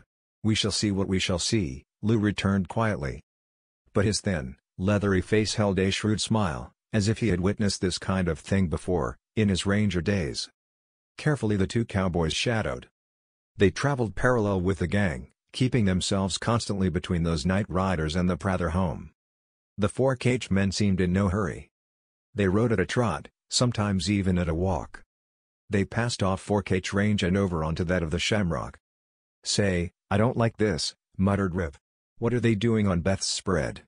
Maybe we shouldn't have left the women there alone, after all. But I was not so sure the crooked business was in connection with the other side, on account of those pigeons." "Don't get excited, cowboy. You're right, Lambert wouldn't have sent over a flock of birds just to tell the Dakotas that they should make war against 2 women. And if the gang is bound for the Prather place, how come all the extra hosses?" "Still, I'd like to know what they're doing over here on Shamrock Range," Rip mumbled. The range of the Prathers reached right down to the Rio Grande, as did that of the Dakotas. The band of men whom the two cowboys were shadowing moved deeper and deeper into the very roughest part of the shamrock spread. Ominous shadows they were as they moved leisurely through the gloom. They seemed to be floating through the purple night like devil ghosts. The somber atmosphere was charged with mystery and threat. The 6 gunmen rode down into a rocky basin, and there they halted. Rip Campbell and Lou stopped, too. They dismounted, dragged rifles from scabbards, and slunk swiftly closer. They were eager to see what was going on down there. To their surprise they found the gang sitting in a loose group. Cigarette coals glowed in the night, and a murmuring of conversation drifted up to the partners. Evidently those men felt pretty safe there on Shamrock Range. "Looks like they're waiting for somebody," whispered Lou. "Yeah, the rest of the outfit, most likely. The ones in town, I mean." "Uh-huh, maybe we better move back to the rim until they get here. If we don't they might come up behind us and we'd find ourselves trapped." "Yes, let's go back. We can see the surroundings better from up there. Fact, we can't see any of it except the rims from down here." They cautiously returned to their horses, and hunkered on the rim, with a dark thicket at their backs. For half an hour they sat there waiting, watching. Still nothing happened. The moon peeped, and filled the depression with ghostly light, showing the bunched horses, and the group of men still sitting patiently. A quarter of a mile to the west a sparkling streak of silver marked the course of the Rio Grande. All was very quiet and motionless. Suddenly Rip Campbell seized his partner's rail-like arm and pointed to northward. A band of riders had emerged from the night. They streamed over the rim and down into the rugged bowl. "Now we shall see," whispered Lou. "They had extra hosses, too, you noticed." The men on the ground got up quickly. One of their number called out boldly, and a reply came back. "I reckon they felt pretty safe in throwing the challenge, since they ain't done nothing yet," observed old Lou Cayley. "A posse would have had nothing on them." The two bands soon mingled into one. The men stood around talking for a while, and then there were signs of activity. They swarmed all about the place, some moving methodically back and forth between the horses, and what appeared to be the mouth of a cave. "They're loading something," whispered Lou. "Shall we go closer and try to find out what it is?" Rip Campbell did not answer, for at that instant came a low, harsh voice which froze both him and his partner. "Don't move, or we'll shoot you to rags." They were hunkered with arms folded, and they dared not move their hands as they heard footsteps behind them. The next moment their rifles were slid from their laps and their 6 guns were whisked away. The same harsh voice ordered, "Now get up and turn around," with hands lifted. They followed instructions. He and Lou peered intently at 4 men who had slipped out of the brush behind them. The next instant the man with the harsh voice said flatly, "Hell, boys, that's Rip and his partner, Cayley. Give them back their irons, Henry, then we'll hurry on with our business." He came closer and they saw now that he was one of John Nelson's deputies. "When we saw you hunkered there we thought you might be guards for that outfit below. We're throwing a gun ring around them. You two fellows can stay here. I'll finish distributing my squad along the rim. At the right time the sheriff will holler a command for the gang to surrender. If they show fight, let them have it." A moment later he and his companions had faded into the night. 15 minutes of tense waiting, while the activity went on below, and then the heavy voice of John Nelson boomed out with startling suddenness. "In the bowl there. A posse has you covered. Come out, 1 man at a time, hands high and unarmed. If any of you start shooting." At first every outlaw had been stunned at sound of that familiar voice, but now there was wild commotion. Men were scurrying, grabbing bridle reins, vaulting into saddles, cursing, shouting. And then all hell broke loose. Chapter 12. It was trapped buscaderos who commenced that dreadful battle. Hoping to shoot their way clear, they began blasting away, despite the sheriff's command for them to surrender and the accompanying threat. Immediately then, the pizzamen cut loose, and the desperados found themselves ringed with gunfire. Rip sprang to his feet and started down the slope. Lou Cayley lurched up and yelled at him. "Hey, you locoed maverick. Where you think you're going?" "To get the Dakotas before somebody beats me to it. I told you they were mine. I want the satisfaction of taking them personally." "But hell, feller, you're going into a death trap. If the enemy don't get you your friends up here will. They won't know you from, ahhh." He broke off angrily, and went long-legging after the berserk Rennie. Rip stumbled and fell sprawling. The next instant Lou was sitting on him. "This here hurts me worse than it does you, feller," he said. But I ain't going to let no part of mine commit suicide if I can help it." Evidently they had been seen there on the slope, for now bullets began kicking up gravelly dirt around them. Rip squirmed. "Hey, you old fool, get off me.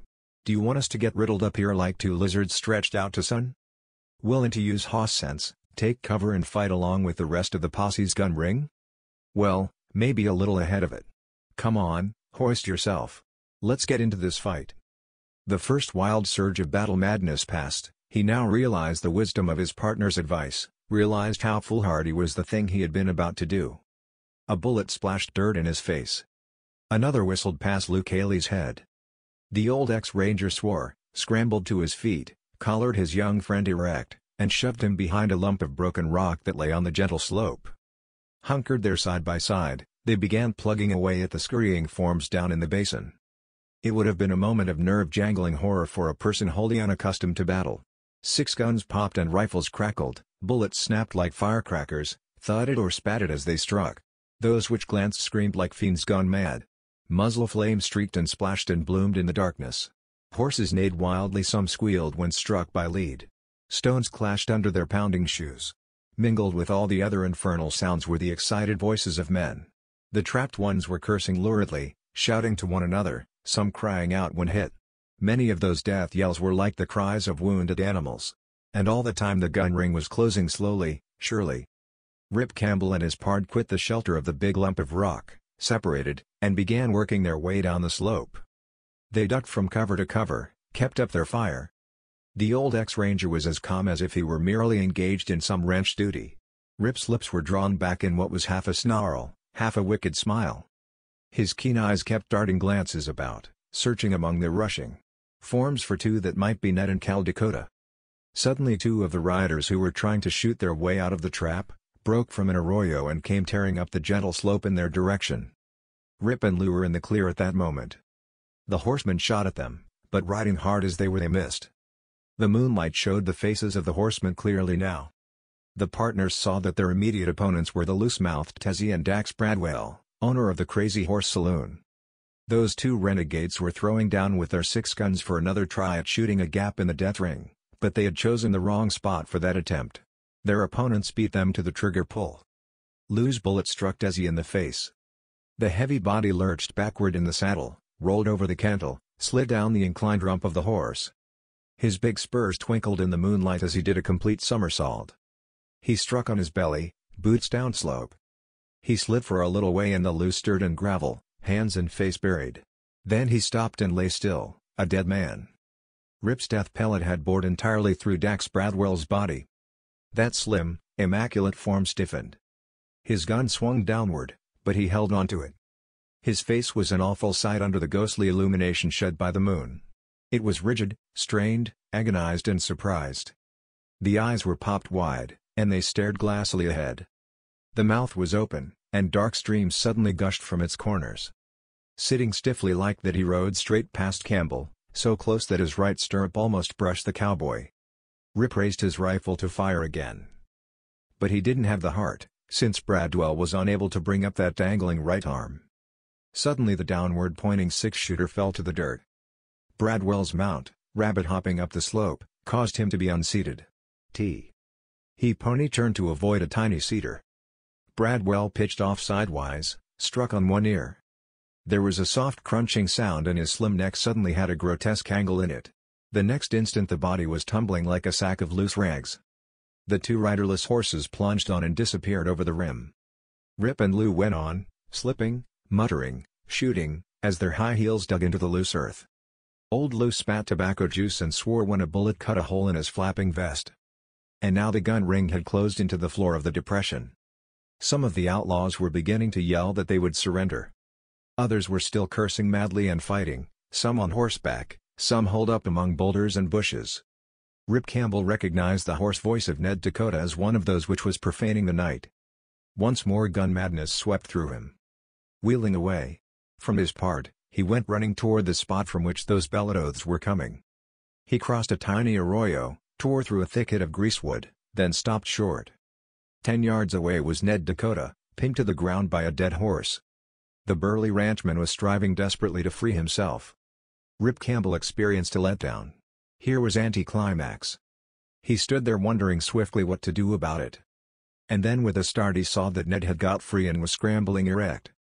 The big man turned and saw the wiry young cowboy standing looking at him, rifle in hand. The fellow jerked as if from a slap in the face. For just an instant the two looked at each other without saying a word or moving a muscle. Then Ned Dakota swore heavily and sent a hairy hand diving for the Colt at his thick right leg, the Colt that had slain Mort Campbell. With his Winchester at his hip, Rip waited until he saw the pistol rising. Then his steel spring right thumb simply flipped the hammer of his weapon. The forefinger was holding back the trigger, but a cold shock went through him when he heard only a dull click. In the fever of battle he had not kept count of his shots. The magazine of the rifle was empty. Ned Dakota's gun was pointed straight at the cowboy's heart now, but he did not fire. He had heard that metallic click, too, and he came slowly forward, a grin on his usually scowling face. "Thanks for coming to my rescue, Rip," he said. "You're going to be my shield until I get out of this place." Rip knew that if this scheme worked, the brutal Ranethman would kill him as soon as the fellow was in the clear. Moreover, the thought of aiding Ned Dakota to escape, even under gun force, was acid to his soul. He told himself hotly that he would die first. "Put up your hands," Ned told him. Rip Campbell dropped the empty rifle, but his hands did not go up. Instead they flicked to the pair of Colts at his slim hips. That fast draw was practically invisible there in the moonlight. Perhaps it was only the pantherish swerve of his body aside that caused Ned to press trigger. The pistol belched flame. Rip felt a tearing pain under his left arm. The very short Colt in the cutaway holster, the Colt with no trigger and no sight, the Colt which was a product of his study and practice in gun science, beat his left one out of leather. As it popped there was a thud and the front of Dakota's shirt twitched sharply. The bull of a ranchman fired again, but he was stumbling backward from the impact of that blow in the chest. And his slug missed the cowboy's right cheek by an inch. Now with his lips twisted grimly, Rip Campbell fired what was for him a deliberate shot, and it was from the old frontier model Colt that once had belonged to Mort Campbell. A black dot flicked into existence on Ned Dakota's broad crag of a brow. A whispered, sobbing sound came from his open mouth, and the burly form just seemed to melt came into a heap. Rip stared at the gun in his own left hand and said huskily, "That settles the score for you, Uncle Mort. Now I've got one to settle for myself." Again he flung glances about. Men were swarming everywhere, but they were Pazemen.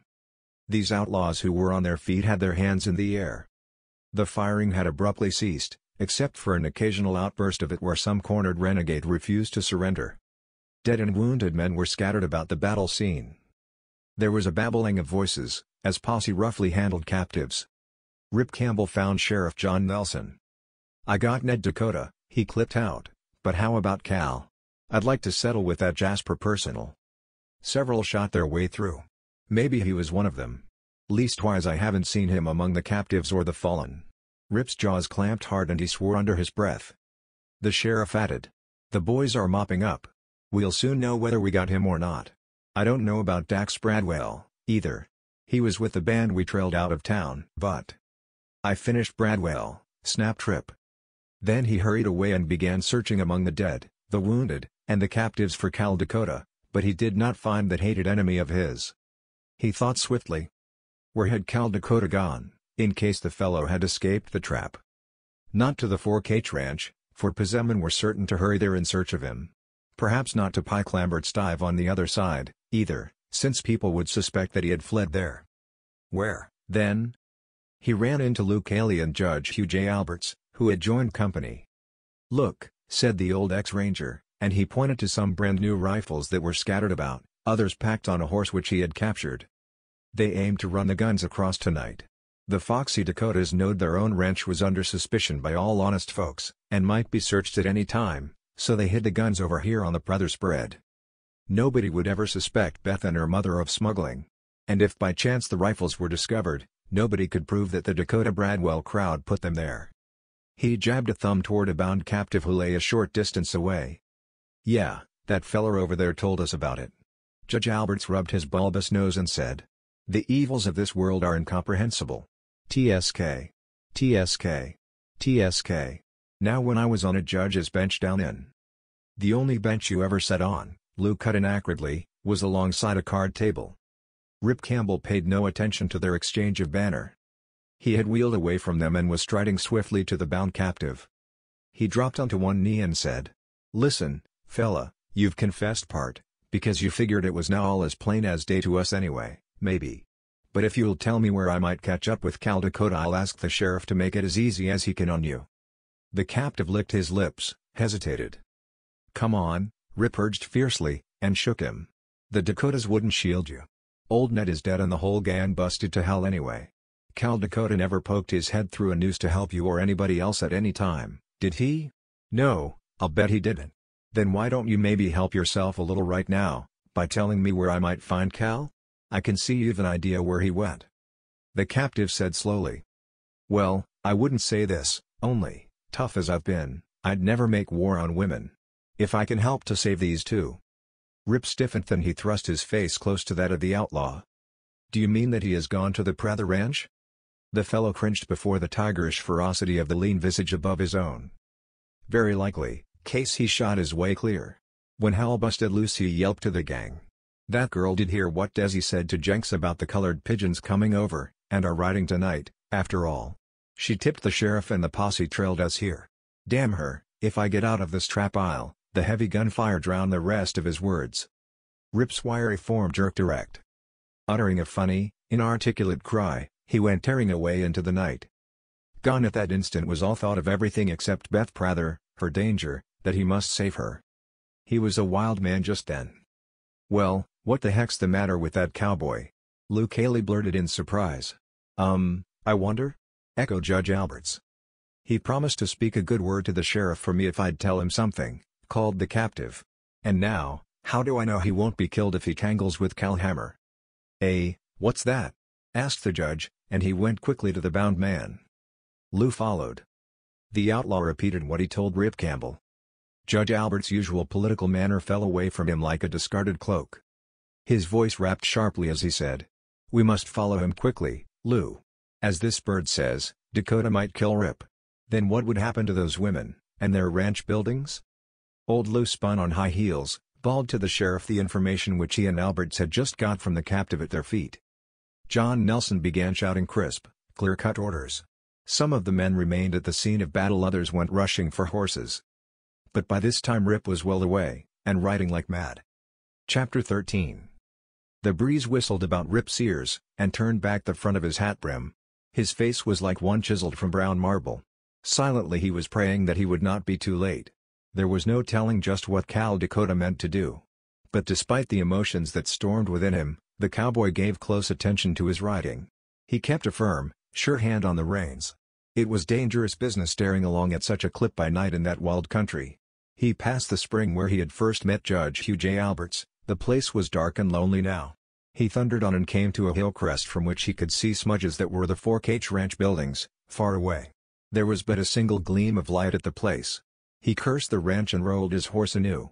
The animal was breathing heavily by this time, but Rip, lover of horses though he was, could show the poor creature no mercy. There was too much at stake, the whole world, as far as he was concerned. On and on he rode, weaving through the breaks, taking all kinds of chances. Rocks clashed sharply beneath the steel shoes of his mount.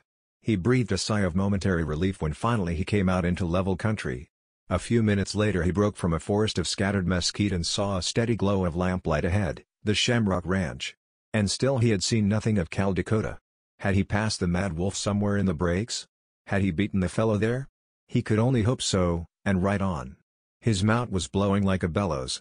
The corrals loomed out of the darkness, a lacework of shadow. He streaked past them, and had his first clear view of the forepart of the main dwelling. He uttered a groan when he saw a saddled horse standing at the gate, saw that the front door was wide open. Cal had got there ahead of him. Rip knew that the side of the paling fence before him was very weak. He had been intending to mend it soon. Now he was glad of that weakness. He drove his mount straight at it, crashed through, sent panels scattering like kindling wood. As he flashed by a corner of the house he made a flying dismount. It carried him bounding to the door. He went over the threshold, a 6-gun in each fist. As he did so he heard a sharp command. "Drop those guns." In one flashing glance he saw Cal Dakota shielding himself with Beth Prather, whom the fellow was holding pressed closely to him. She was not struggling. Her bosom was rising and falling swiftly. Her face was ghostly white, her eyes startlingly dark in comparison. Mrs. Prather lay unconscious on the floor. "You dirty dog!" Rip ground out. Cal's voice came again, like the yapping of a coyote. "Drop them quick, or I'll kill you." Rip Campbell saw nothing to do but obey. He couldn't fight, not with Cal holding Beth as a shield. With a sickening sense of failure in his heart, he dropped his guns to the floor. Cal Dakota had escaped the gun trap back in the breaks, wholly unscathed. All during his hard ride to the Shamrock he had been cursing within his black heart, and planning fiendish things. But as he had approached the ranch, his usual calm, devilish cunning had taken the place of wild rage. He must be careful, lest he run into a hail of lead. His hard eyes noted that there was no light within the bunkhouse. He went on toward the main building, his horse moving at a walk now, and he kept shooting glances about, as wary as a lobo. At the front gate he drew rein, sat his saddle for a moment, listening, peering. Then he slid to the ground and went tiptoeing down the walk. The window shades were only partly drawn. He slunk to a window and looked in, saw Beth Prather and her mother in the parlor alone. Fierce hatred rushed like a storm through him as he looked at the girl. She had made a fool of him, then betrayed him and the rest of the gang to the law. Well, she would suffer, plenty. He cat-footed to the front door, suddenly threw it wide and stepped into the house. The two women gasped and started up out of their chairs. Beth flung a hand to her lips and stared at him in horror. Mrs. Prather trembled from head to foot and put a hand onto the table to brace herself. "What are you doing here?" Beth choked out. His lips curled in a sneering smile. The scar on his left cheek throbbed alternately red and pale. "You ought to know," he said in a voice that fairly dripped with threat. "I escaped the little death trap tonight. I thought I'd pay you friends of mine a visit before hitting the long trail. And by the way, it might interest you to know that I won't just have to give up the 4-cage. It'll be handled for my benefit by others. Neat arrangement, huh?" He chuckled mirthlessly. For a moment he stared at them, his hard blue eyes those of a triumphant devil enjoying watching victims suffer torture. Then in a grinding voice he deliberately began telling them what he meant to do. "There won't be a building left," he rasped. When he had finished, Mrs. Prather expelled a long deep sigh, closed her eyes and sank to the floor. As Beth rushed to her mother she looked aside at the grim-faced torturer and sobbed out, "You monster! You mad wolf!" She knelt beside her mother, felt for a pulse, said huskily, "Thank heaven, she only fainted." Cal Dakota had jerked up his head, was listening like a keen-eared beast. Beth listened, too. From out the night came a sound of hoofbeats, drawing steadily nearer. His right hand on his six-shooter, crouched, a fierce, killer look on his face, Cal Dakota began backing slowly toward a dark room, then on second thought he went quickly to a window, peeped. "Don't move," he told Beth, and waved his now drawn pistol toward her. "I'm watching you from a corner of my eye." The next moment his mouth curled upward in a satanic grin. "My hunch was right, it's your boyfriend." Ignoring his threat, she straightened quickly and flew toward the shotgun, racked over an inner doorway. She got it down, all right, but he was upon her before she could swing around with it. Cursing savagely, he twisted it from her grasp and tossed it into the next room. At that instant the yard fence crashed. As Dakota swung the girl around for a shield he said fiercely in her ear, "I'll kill him if you scream a warning or struggle." She had no idea what he meant to do if she didn't do these things, but there was no time to decide. At that instant Rip Campbell came catapulting through the open door. For just a moment the tableau held. Mrs. Prather unconscious on the floor, Cal Dakota pressing Beth to him, a gun jutting past her right side. The cold-eyed devil and Rip stared at each other with infinite hatred. And then again Cal's mouth turned up at the corners, causing the ugly scar on his cheek to wrinkle. He inquired, an insidious purr in his voice, "Well, what do you think of the situation, Mr. Rip Campbell?" "I think that you're a yellow skunk for hiding behind a girl. Why did you come here, anyway?" Rip was stalling for all possible time, knowing that some of the posse would arrive soon. Cal Dakota showed his teeth. "To burn every damn building on this ranch, for one thing." Rip Campbell's ears were strained, but they could catch no sound of hoofbeats. He knew this scene could not endure much longer, so he said, "You've always paraded around as a ring-tailed tutor, Cal Dakota, bragged that you'd like to shoot it out with me man to man. Well, now's your chance, let me pick up my guns, or at least one of them. You put the girl away from me then, and we'll start smoking." Beth Prather's lips trembled and her eyes were full of concern for Rip, yet she offered no remonstrance against the suggestion. She realized that as the matter stood now, Cal probably figured on murdering the cowboy in cold blood, without giving him a chance to fight back. The other way, Rip might win, since he was said to be a flash with his guns. Dakota swung his head slowly. There was a faint sneer on his lips. Rip tried again to goad him into the match. "Yellow, huh? A coward. I always knew so, you big bluffer. You're afraid I'd take you, just as I did 10 years ago. The night I put that ugly scar on your cheek. Remember? The sneering smile on Dakota's lips widened. Again he wagged his head negatively. You can't work anything like that on me, Campbell. I'm too smart for you. Your game is easy to see. Then the mouth pulled down at the corners and the eyes became half-hooded. I'm not afraid of you and you know it. So does everybody else. For years I nursed the burning hope that someday I'd meet up with you and we'd shoot it out. You bullet-marked me once, and I wanted to wipe out the humiliation of it, to show people I was a better man than you.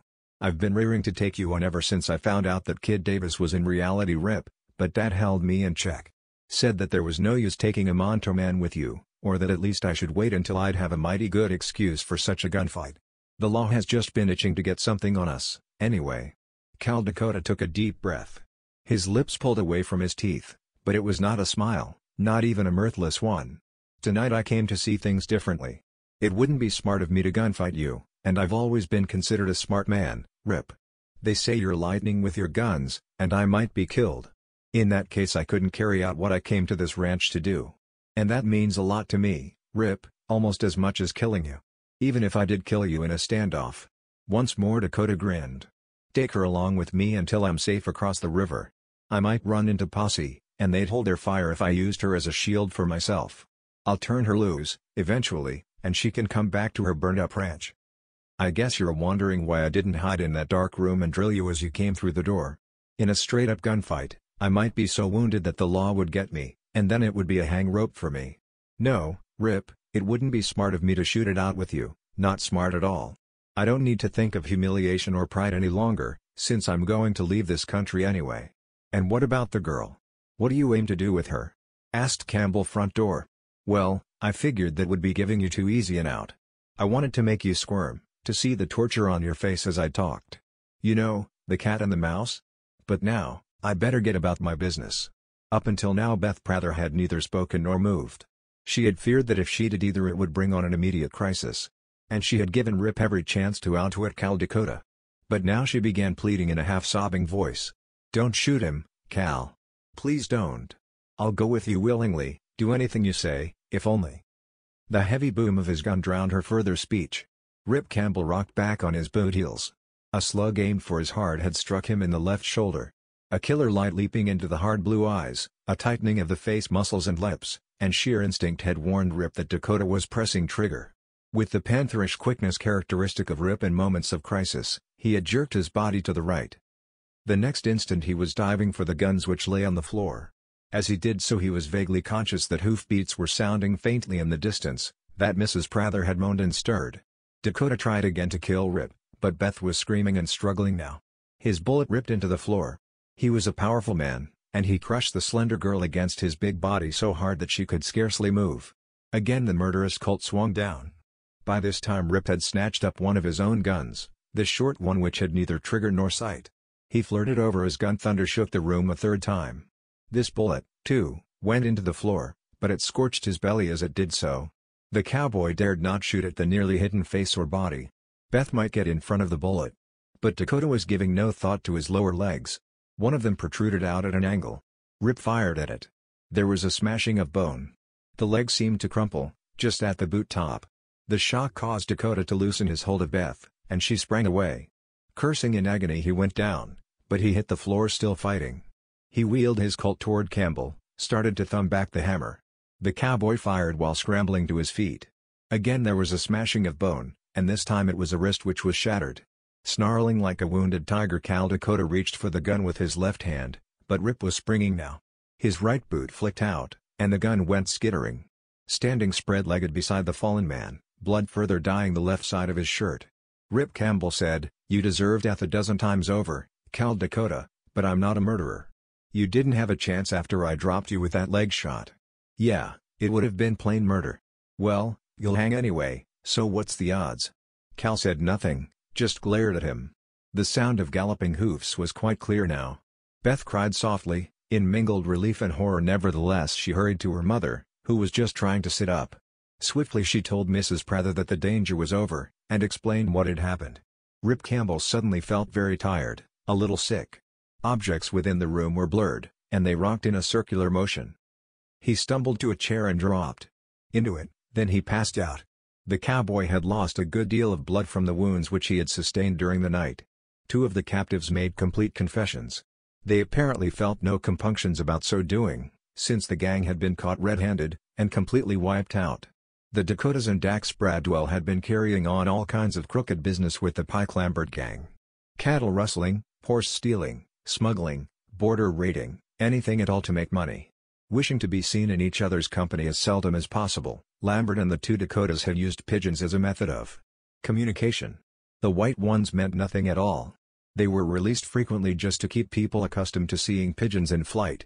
But the colored ones did mean something. The signal was, "Are you ready?" Or, "Yes, we're ready." For instance, in this latest case, explained one of the prisoners, Pike Lambert had arranged to sell some guns to a hard-pressed bandit outfit, and he made a deal with Ned to supply them. When they were ready for delivery to him, the Dakotas sent over a flock of the colored pigeons, with some white carriers added to guide. Lambert sent back a similar flock, which meant that he savvied and would be ready to receive the guns at a pre-arranged time and spot. It will be the last of Lambert too, he broke off. The Mexican government has been trying to land him for some time, for sneaking supplies to bandits and revolutionists. The man also admitted that it was Ned Dakota who had killed Rip's father years before, one night when a supposed horse thief had tried to get away with a fine stallion. Tejas was abuzz concerning the wholesale cleanup. Rip Campbell had been taken into town during the night, but he quickly had recovered from the effects of shock and blood loss. He was very much up and about the next day, although he wore a bandage around his body, and his left arm was in a sling. At mid-morning he stood once more beside his uncle's grave. Unbeknown to him, Beth Prather had come into town. Unbeknown to him, she had talked with Luke Haley and Judge Hugh J. Alberts. At that very moment she was climbing the little knoll to join him. Rip Campbell drew the old Frontier model Colt which had belonged to his uncle. He punched the cartridges from it, pocketed them, and then he stooped and placed the pistol carefully against the rock headstone which he himself had erected 10 years before. "There you are, Uncle Mort," he spoke aloud. "You can have it back now, for its work is done. Took guns, not editorial shafts, to clean up this tough county. You know the old saying, fire with fire. But henceforth this will be a decent community to live in, I'm thinking. My job here is finished, too. I'm riding on, as soon as I've paid a last visit to the graves of my parents, out at the old place."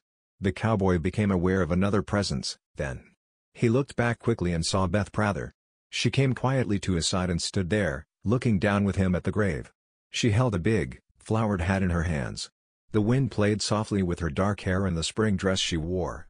After a while she turned to him, placed her hands on his shoulders, looked into his eyes and stated with calm frankness, "You're not going away, Rip. I won't let you." Something in her eyes, something in her touch, the near presence of her, caused blood to pound in his veins. "Boo, but, Beth," he said hoarsely, "there's nothing for me here. Oh, yes, there is. This country needs you, the Shamrock needs you. I need you." He just looked at her, long, steadily. Again she was an enigma, but not a cold, aloof one this time, a gently smiling one. Then she said softly, "Do you remember, Rip, what happened here 10 years ago? I kissed you, like this." She pulled his head down to her and kissed one of the tan cheeks.